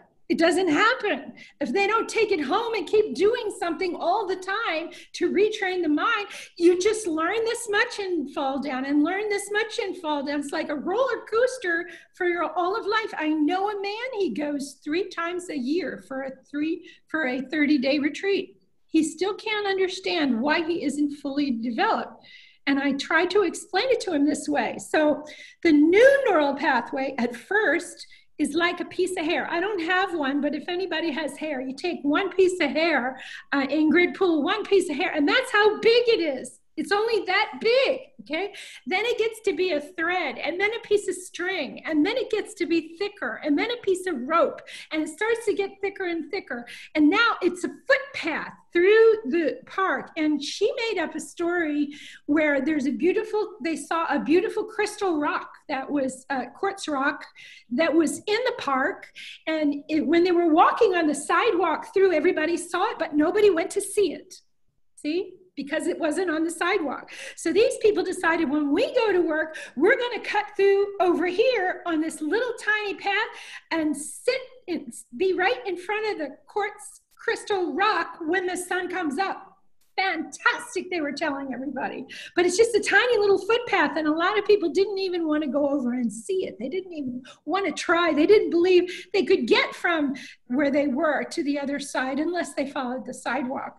Now, the sidewalk, when you're in a forest, especially in Asia, you can see this happening very quickly.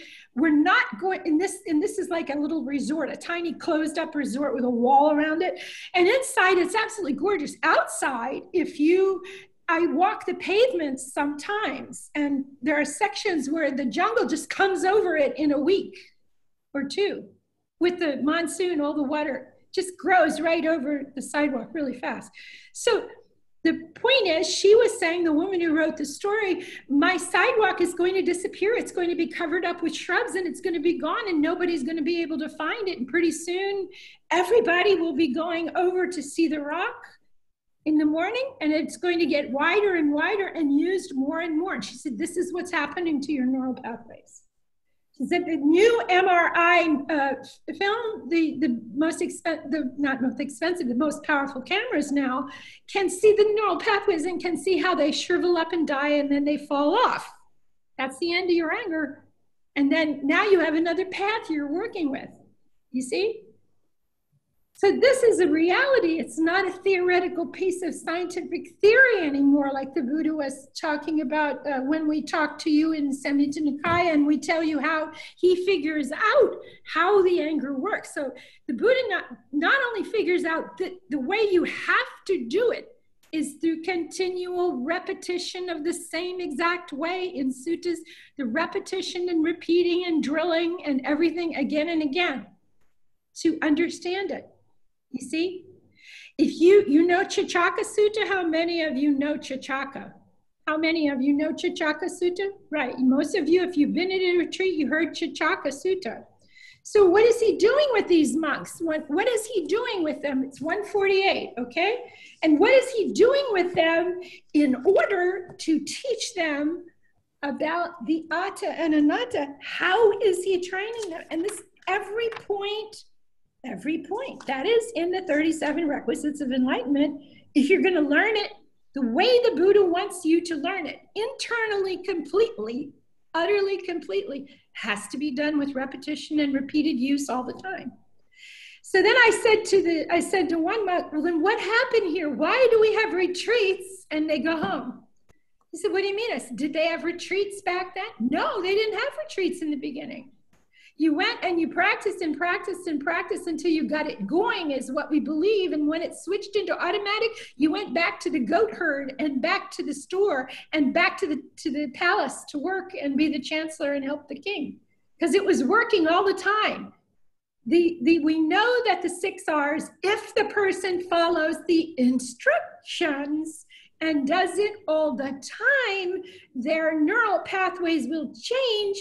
And if you are following everything we're telling you, you're going to start sensing it. The brain will sense it. You don't ask it to pop up and start sending somebody loving kindness who used to be harassing you and your wife when you took a walk and they drove by and they shouted profanities. But all of a sudden, one night, for some reason, instead of getting mad at the van, you turned and smiled and you started sending them, and they stopped in their tracks. They stopped yelling. And it wasn't any fun anymore because you were just smiling back and you weren't even going to say anything. And then a student in that case called me up and said, what the heck just happened? And I said, explain the incident. And I said, your brain just crossed the hypothetical line and it automatically ran the 6 R's. That's where you're trying to go in life. So that your brain is completely brainwashed into believing that it will be more comfortable and everything will work better if you forgive and let go, relax, smile, come back. That's why you train your mind to never mind. Never mind. Why pay attention to something that's happening, good, bad, or indifferent? Why pay attention to something that is happening if you know anicca is real? Think about that for a minute. Why would you keep trying to make it stay there longer if you know it's just going to arise, be there, and pass away? You know the secret of the beginning, the middle, and the end. The perfect beginning, the perfect middle, and the perfect end. You already know. We're telling you the antidote and the escape. Not just the antidote hypothetically, we're showing you the escape. And what he experienced in New York was an automatic escape, and that really tipped these guys off that were in the van. They were always harassing people in the evening when the people took walks, and they just went away. Okay, what I'm talking to you about, how do they drill? Why do we tell you the 6 sets of 6, Chichaka Sutta 148? Why do we tell you this is a drill system? The origination of the identity. This is what he's doing with all six of the censors. He's starting out by saying, monks, this is the way leading to the origination of identity. Now he's going to show the monks how they got in trouble with personal identity. One regards the I thus. This is mine, this I am, this is myself. You grow up that way. You saw your mother, your father, your sister, your brother, your aunts, your uncles, and your grandparents doing it. So you did it. You just did it. One regards forms thus. This is mine, this I am, this is myself. Then one regards the I consciousness, the I contact, the I feeling, and the I craving. And each time you're going through this piece by piece, you're saying, we're regarding it how? We're regarding it, this is mine, this I am, this is myself. Next section, the monks are wondering, well, if that's what happened to us in their minds, they're saying, well, how can we get out of this? So the Buddha gives another section, and this one, he's going to show them the cessation of this identity, how it happens. Oops, I may have missed one. Did I miss one? I missed one. Okay. Well, I'll do these two first. He's going to show them the cessation of the identity now, how they get out of this. One regards the I thus. This is not mine. This I am not. This is not myself. And then one regards the forms they see, and they know this is not mine. This I am not. This is not myself. And then they regard I consciousness. So the monks are actually being told. I see this as they are being told, tomorrow when you get up and you go out and start practicing or moving around the house or planting the garden or going up and sitting and coming back, on the way out, on the way back, everything you're doing, can you work with this during the day and understand this is not mine, this is not, I am not, this is not myself. And the forms and the consciousness and the contact and the feeling and the craving of the eye, and then the ear, and then the nose, and then the mouth, and then the body. Can you work through this drill? And that's what he had them doing in that school. Sariputta and Moggallana had them doing this until they really got it. All of a sudden, they knew it. They got it. It was internalized, okay? The very first one, he starts by outrageously demonstrating not self. This was the first one. If anyone comes to you and they try to tell you the I is self, that is not acceptable. The rise and fall of the I is seen and understood, and since its rise and fall are discerned, it would follow. Myself rises and falls, and that is why it is not acceptable for anyone to say the I is self, and thus the I is not self. And next we do, if anyone says the forms I see are myself, that is not acceptable. The rise and fall of the forms is seen and understood. I see the form, I see it rise, I see it go away. That is why myself doesn't rise and fall. he's almost like, I know you're not an idiot. You didn't rise and fall when you saw this thing rise and pass away. You didn't personally rise up and then pass away too when it passed away. So how can you be that I? How can you be that self? How can that be yourself? How can you be the forms you see? How can you be those things? And he does that to them. He's got them scared. And then he says, you have this problem with the origination of identity. You grew up with it. And then he says, now here's how you get rid of it. This is a set of drills. Nobody can argue with me on this. I've done it myself. I've gone out in the woods and worked all day and done this thing. It was the first one I memorized. And then what happens is he takes you into a little deeper and he says, I'm going to show you what makes it impossible for you to be able to reach Nibbana. That's the first large section, and the other section is what makes it possible. So what is it that makes it impossible for you to get to Nibbana? Dependent on the I and forms, I consciousness arises. The meeting of the three is contact. And with contact as condition, there arises a feeling felt as pleasant or painful or neither painful nor pleasant. When one is touched by a pleasant feeling, if one delights in it, welcomes it, and remains holding to it, then the underlying tendency to lust lies within one. That makes sense, doesn't it? Then he says, when one is touched by a painful feeling, if one sorrows, grieves, and laments, weeps, beating one's breast, and becomes distraught, then the underlying tendency to aversion lies within you. I thought that was pretty extreme until I recalled the way I lived when I was 13, 14, and 15. And I truly was beating my breast and weeping and totally distraught over the situation that I was going through. It was horrible. But when one is touched by a neither painful nor pleasant feeling, if one does not understand as it actually is, now what is it that you don't understand? Listen carefully. You don't understand the origination of phenomena, the disappearance of it, the gratification, the danger, and the escape in regards to the feeling. And then the underlying tendency to ignorance lies within you. What does it mean? It means you do not understand dependent origination, which teaches you how something arises, how it exists, how it passes away, how you get personally involved with it, and how it causes suffering or not. Bhikkhus, that one shall here and now make an end of suffering without abandoning the underlying tendency to lust for a pleasant feeling, without abolishing the underlying tendency to aversion towards a painful feeling, without extirpating the underlying tendency to ignorance in regards to a neither painful nor pleasant feeling, without abandoning ignorance and arousing true knowledge, this is impossible. So you have to do this 6 times when you memorize it. 6 times, one for each one of the sense doors. And then when you do the next one, it's a simple change. If you listen to it, this is a simple change. Depending on the ear and sounds, ear consciousness arises.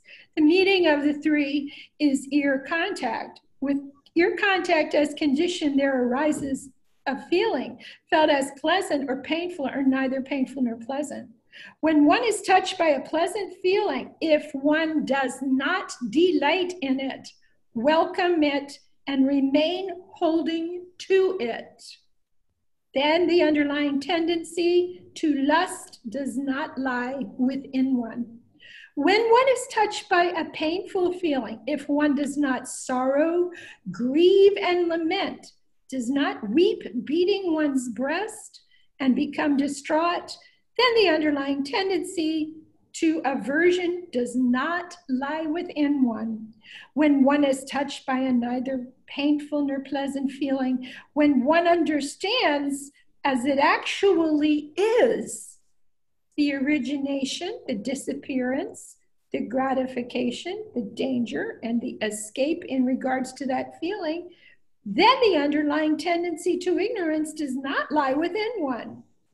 Monks, that one shall here and now make an end of suffering by abandoning the underlying tendency to lust for pleasant feeling, by abolishing the underlying tendency to aversion towards a painful feeling, by extirpating the underlying tendency to ignorance in regards to the neither painful nor pleasant feeling, by abandoning ignorance and arousing true knowledge, this is possible. He didn't leave anything out. He told you right there what you had to do. You have to learn through a meditation which allows you to see.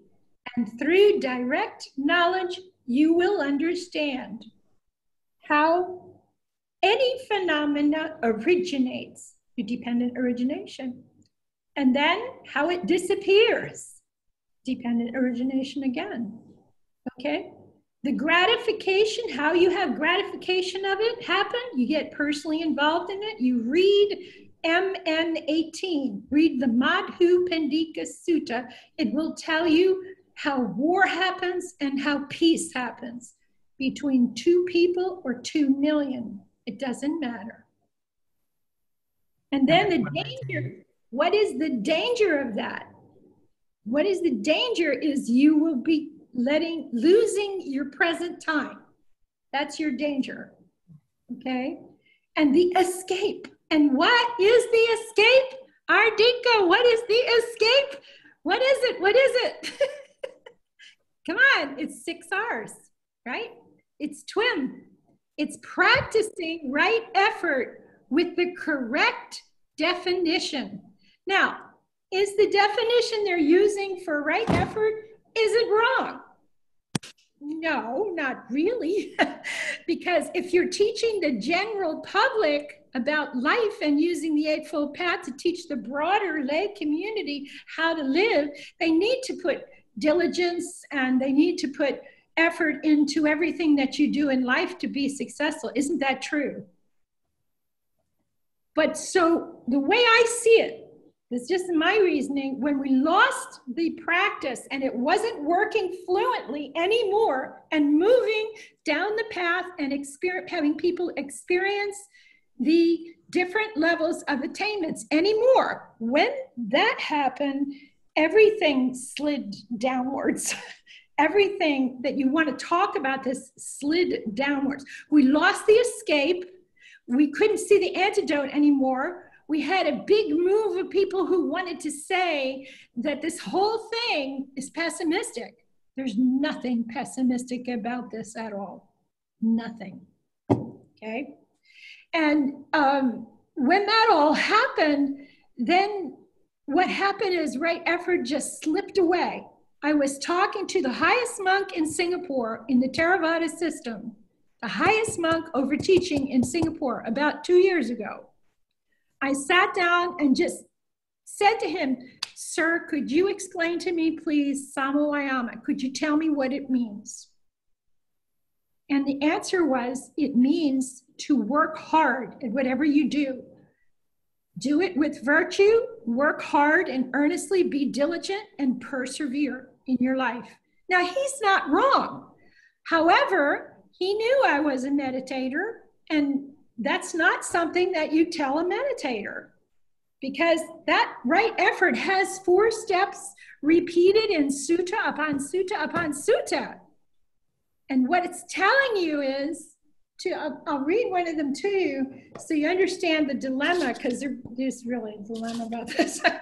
You know, because you can't cheat. I can't tell you without letting you listen to it one time. So you go to 77, because all of them are in there. Everything's in there. Number 77, and you find right effort. And always remember that right effort and right striving are the same thing. They're absolutely, positively, unequivocally the same thing. They're the same exact paragraph. So the 4 kinds of striving He's talking about the 4 steps of right effort. These are the, when you are practicing to recognize the unwholesome. So he says that he's teaching Udayan. We're always teaching Udayan. The Buddha is teaching Udayan. I have proclaimed to my disciples the way to develop the 4 kinds of striving. Here, a monk awakens enthusiasm. It says zeal, but we say enthusiasm, okay? For the non-arising of unarisen, evil, unwholesome states. So that means you practice in a way so that unwholesome states don't arise anymore. That's what it means. He makes effort, arouses energy, exerts his mind, and he strives. So when you make an effort to remember the instructions for TWIM, for the 6 steps, you arouse your energy when you're practicing and you bring up your steps. You exert your mind to doing the 6 steps in TWIM. That's where this is. And then you strive to do that step.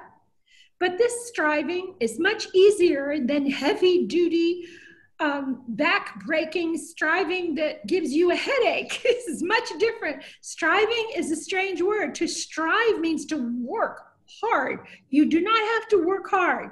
You need to know. Did you ever hear the saying in Asia? Do they have the saying, work smart? Like, don't work hard, work smart.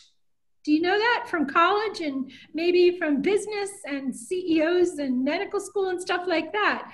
Don't break yourself working so hard. Don't work so hard. Work smart, not hard, so that you can continue to work. That's what your medical people have to do in COVID. They have to be smart and accurate. They have to work very, smart in order to survive right now and continue taking care of people. No question about it. That's what this is talking about when we're talking about TWIM. Then he awakens enthusiasm and for the abandoning of the arisen unwholesome states. Okay, he makes an effort, arouses energy, exerts his mind, and strives. Same thing. And that's a lot of energy, because what we do is this. We let go and we relax. Doesn't take a lot of energy to do this, but it is energy. You got to remember to let go of it. You see? So that's what this really was in the beginning. You just let go of it and you relax your head, okay? And then he's making effort, energy, exerting his mind and striving to do that. How much effort and energy does it striving? It's not like striving, you just kind of do it, you're just holding into it. You're holding on to it, you're craving it, you let go of it. You relax, smile, and come back, right? Now the 3rd step, he awakens enthusiasm for the arising of unarisen wholesome states. He makes an effort, arouses energy, exerts his mind, and strives. And what does he do? He smiles. That's what he does. He smiles. The instant, there's 2 things you're doing. 2 instant arising of wholesome states. You are smiling and coming back. And what are you coming back to? You are coming back, okay, to the most wholesome thing you could be doing in your life, and that is your meditation, object of meditation, right? So smiling and the object of meditation, that's what you're coming back to, okay?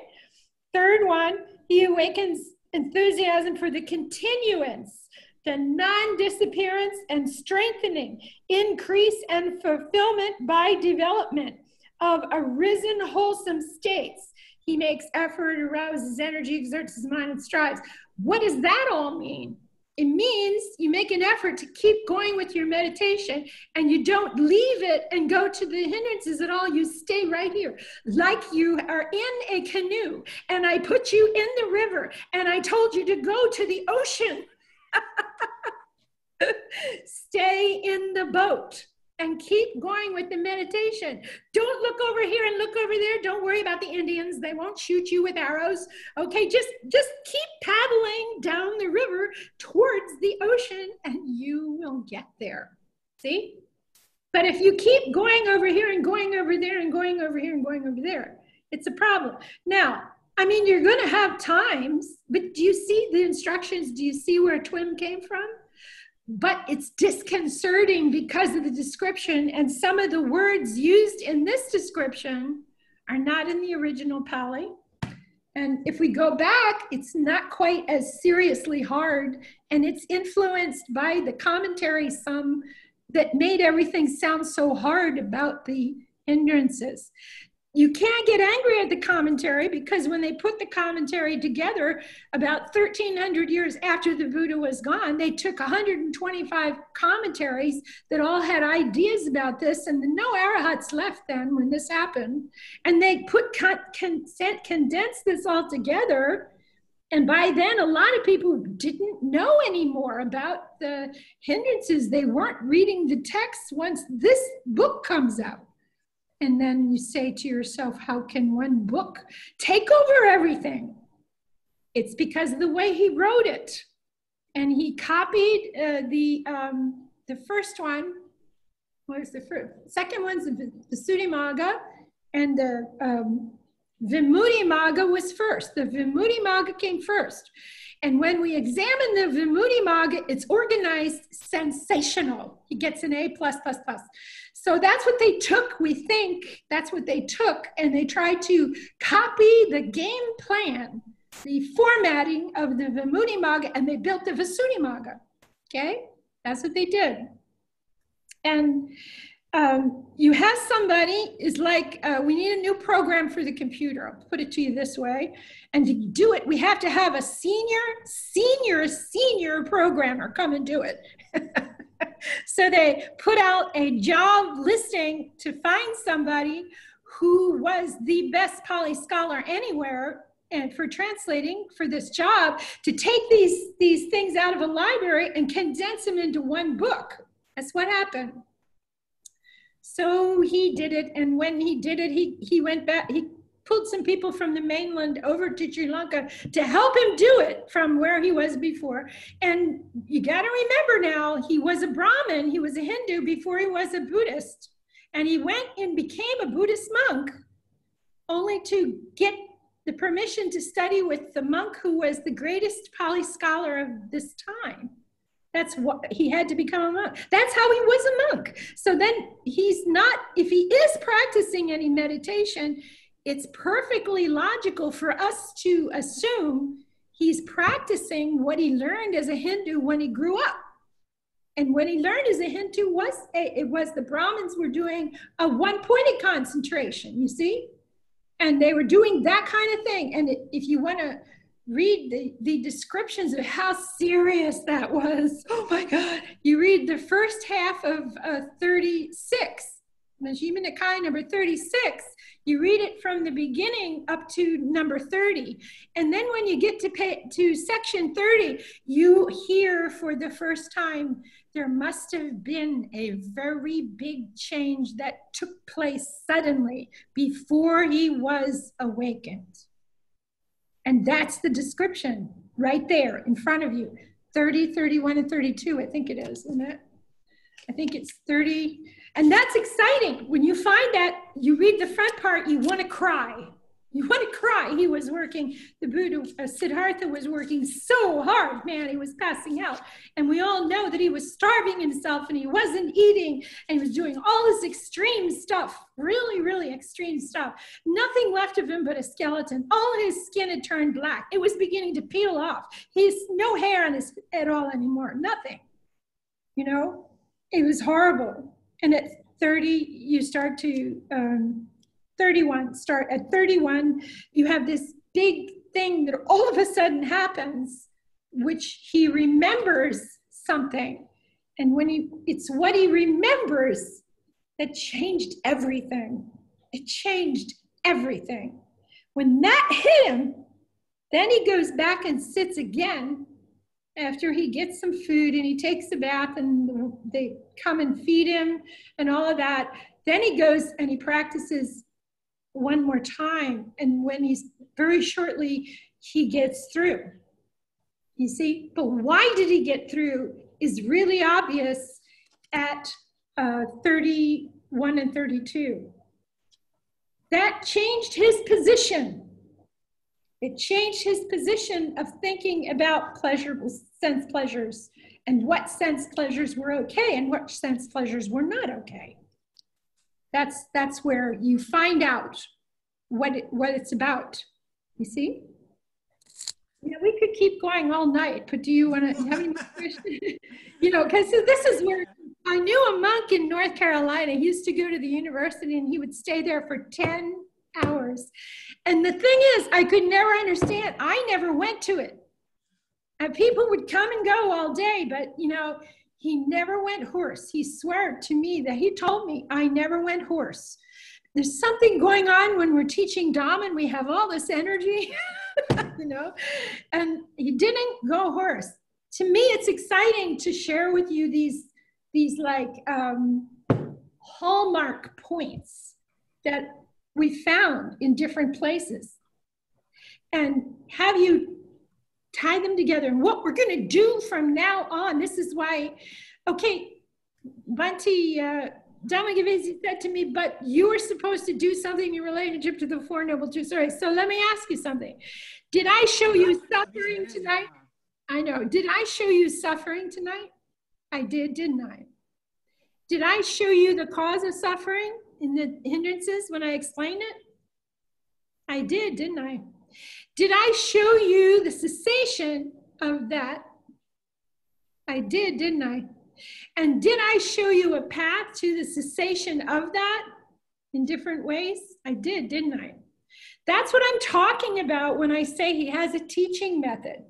It's compact and it's very simple. It didn't really bring the Eightfold Path in, but I showed you how to do the cessation by talking about TWIM, you see? By talking about the Samayama, which is including the TWIM and the mindfulness and the concentration level. So, you know, I see the Buddha as he's testing his concentration like somebody in an airplane hangar testing a new jet engine, and it keeps burning out and burning out and burning out.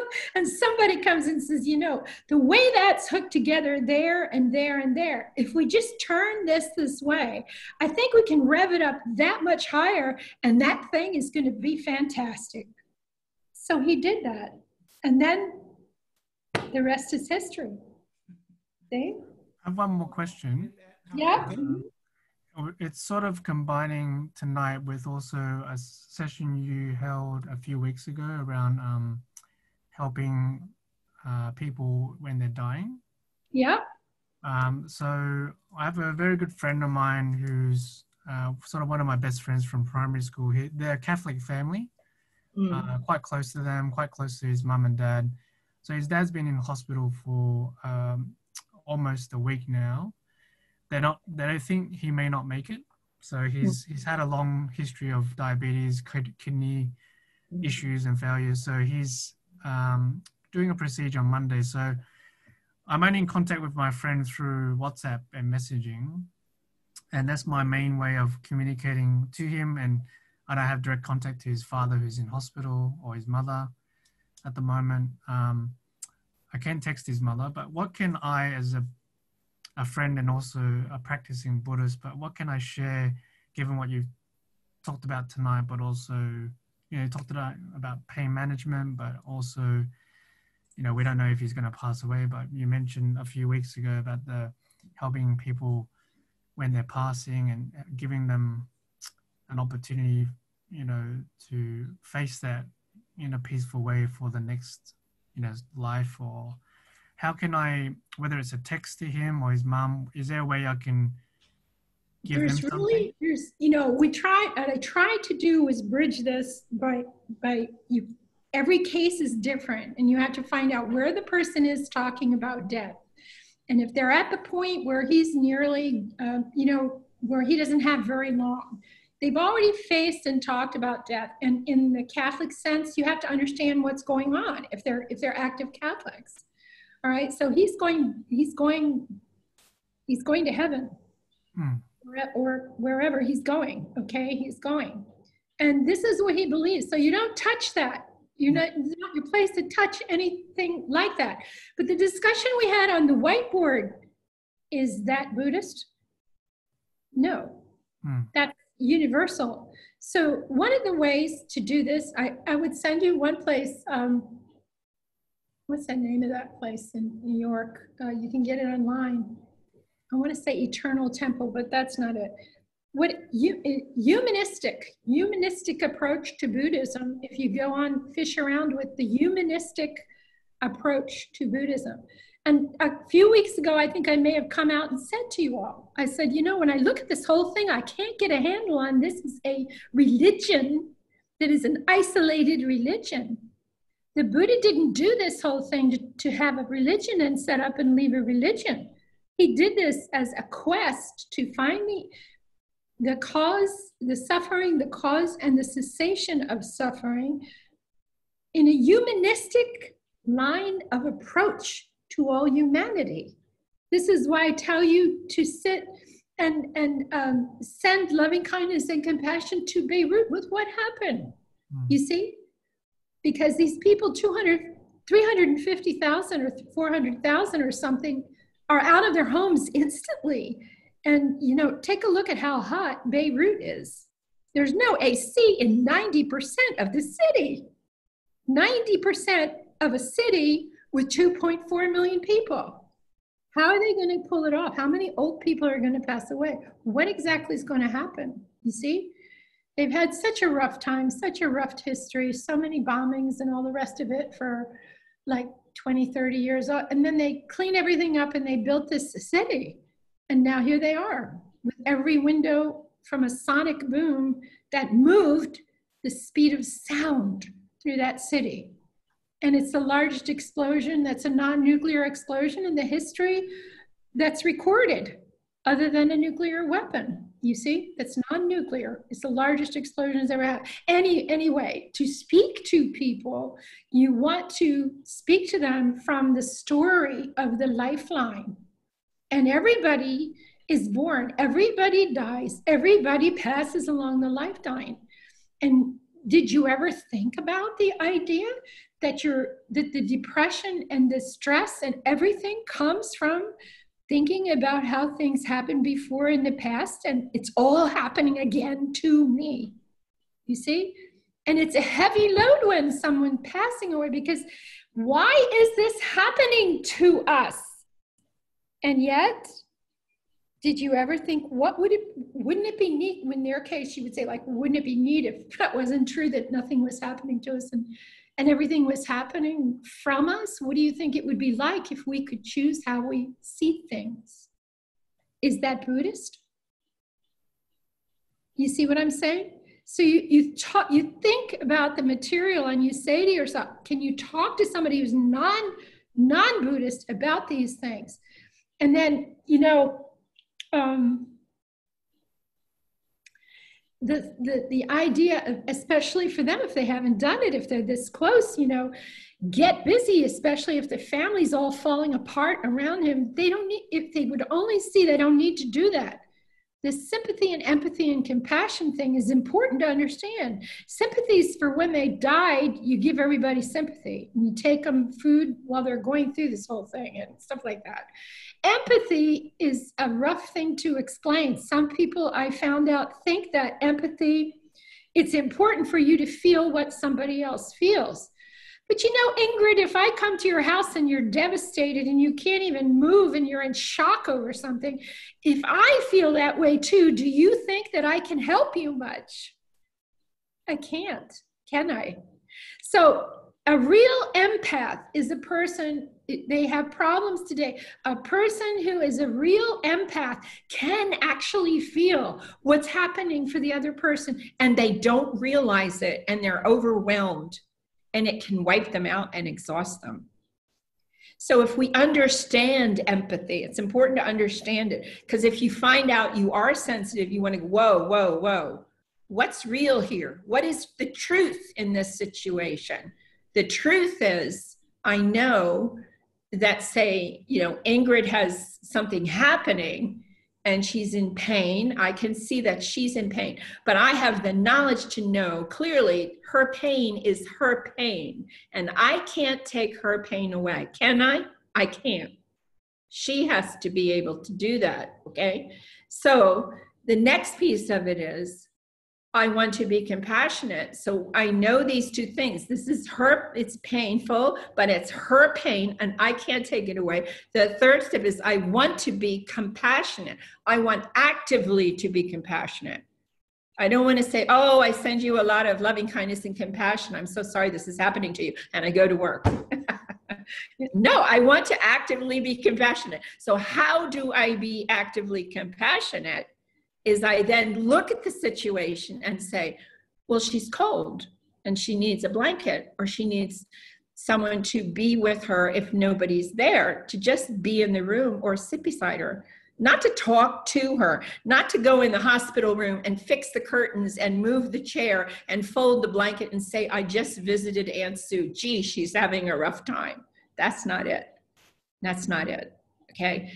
To listen as much as possible to her, if she can speak, if they're unconscious, to be sending loving kindness to them the whole time that you're there.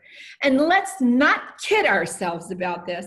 If anybody teaches loving kindness is just a practice and it's not a power, if you ever hear this, it only means that person never felt the loving kindness and had somebody respond to them who was far away. But it happens. I had a student in Bali. I'm teaching the woman loving kindness, and this is really famous, this story now. It was the most amazing thing to go through. And she owned the place, and she had a friend she chose for her spiritual friend, that a person who was in Texas, in Austin, Texas, and she had gone to college and roomed with the person 12 years before. And now the thing about this is that she had not seen this person or been in contact with the person for 12 and a half years. You got it? Okay. Okay. So now what happens is she's saying to me, I don't think I'm doing this right. I don't think I'm sending it hard enough. I just keep her in my mind and I smile and I take walks with her. I'm not sure. I just don't think, and she was so all this doubt. And I kept saying, just do it, keep doing it and see what happens. She walked up the stairs out of the interview place, and I was interviewing someone else, and she came running back down. Why? Because when she went up the stairs, the man who works there said she had a call on the phone, and she went to the phone and her friend was calling her. She was absolutely shocked that this had happened. And I said, I've tried to explain to you, it's a real kind of energy that comes off of you, and they can measure it now, and they know the tonal quality, the tone for it, and they know how to make it grow in your body now, and they can see it. People who can see the auras can see the auras go from here out like this. You see? You remember the paintings, the religious paintings, where you have somebody like an angel or Mary or Jesus, and has this big light here. It's because there is a light there, and it's really expanding, because he's living, breathing, and acting in loving kindness. Same with the Buddha. I think the same with Krishna personally. Krishna is so happy. She has this eminence playing the flute, all the time and making people happy, you see? So this is existing not in one place in religion, but in many, many different places, you see? So the feeling of this for sick people, for unconscious people in an accident, and for people in a coma, they can feel this happening around them. And when they come out or come back to consciousness, they have this tremendous amount of comfort, because if they talk to you about it later, because somebody was there sending this towards them the whole time, you can feel this stuff. So that's what I mean when I say I went to the teacher and I knocked on the door and he said, what's up? And I said, oh, this stuff is real. I never knew it was real. I was doing it for 2 years and I didn't really know it was real. I just knew I had a lot of time in my life right then, and I could do whatever he wanted me to do, and I kept doing it, you see? And this stuff turns out to be very, very real. So you teach them how to send loving kindness and compassion to each other. You teach them how to, don't worry about the whole program, but to teach loving and kind thoughts towards each other. And it's sort of like, and you can do it for the whole group. And you teach them that when he's having something done in the hospital, that they're sending loving kindness to him. But even him, if he's conscious, he's sending it to the doctors and nurses around him.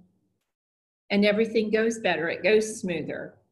From a lot of people who have gone to the hospital have told us that, you know. So this is the kind of thing you do.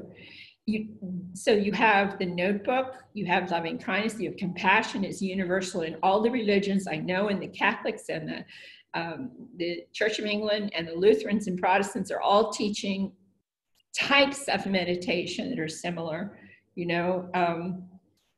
Christian centering prayer is a Catholic invention that's almost identical to TWIM. The only difference between what they're doing and we're doing is at the end of the prayer circle, if you all come and sit in a circle and sit for the evening together like this, the only difference in what they're doing, there's no heavy concentration, is at the end of what you're doing that evening, you say a little prayer in the name of Jesus Christ, amen. And that's it. And you ask him to come in the beginning and the presence of the Holy Ghost to be there. And then you do this whole thing. And at the end, you say in the name of Jesus Christ, amen. And that's a Christian centering prayer circle. And when I read about how they teach it and everything, I can't find much of a difference at all. You see? There's many fine people involved in that in Missouri, and it started in an abbey that was north of St. Louis in Missouri. I can't remember the name of the abbey. It was a father, a Christian father. He died now. But it's all over the world. So what we're doing is Buddhist, but it's not, it's more humanistic, and it is more something that we can give to anyone. You just, and as a Buddhist, you're not trying to convert anybody. You see, if the Catholics come into your room, they're trying to make sure that you're Christian before you die, which is okay. That's what they believe. They should do this. They should save you. But in the Buddhist sense, all we have is promulgation. We don't have proselytizing. We have promulgation. It means I have to keep learning all of this and have it and keep it as an encyclopedia. I become a walking encyclopedia. It's my dedication in life. So you're supposed to be able to knock on this and ask a question. If I don't know, I will find out and come back and tell you. But most of the time now, it's pretty good. I can usually answer, okay? Everybody okay? You dead yet? I'm wondering. Okay? We should wrap it up. We are already above our time. It is 9. I'm sure. Okay. Here we go. Ready? May suffering ones be suffering free, and the fear-struck fearless be. May the grieving shed all grief, and may all beings find relief. May all beings share this merit that we have thus acquired for the acquisition of all kinds of happiness. May beings inhabiting space and earth. Devas and Nagas of mighty power share this light of ours. Thank you. Devas and Nagas of mighty power share this merit of ours. May they long protect the Buddhist dispensation.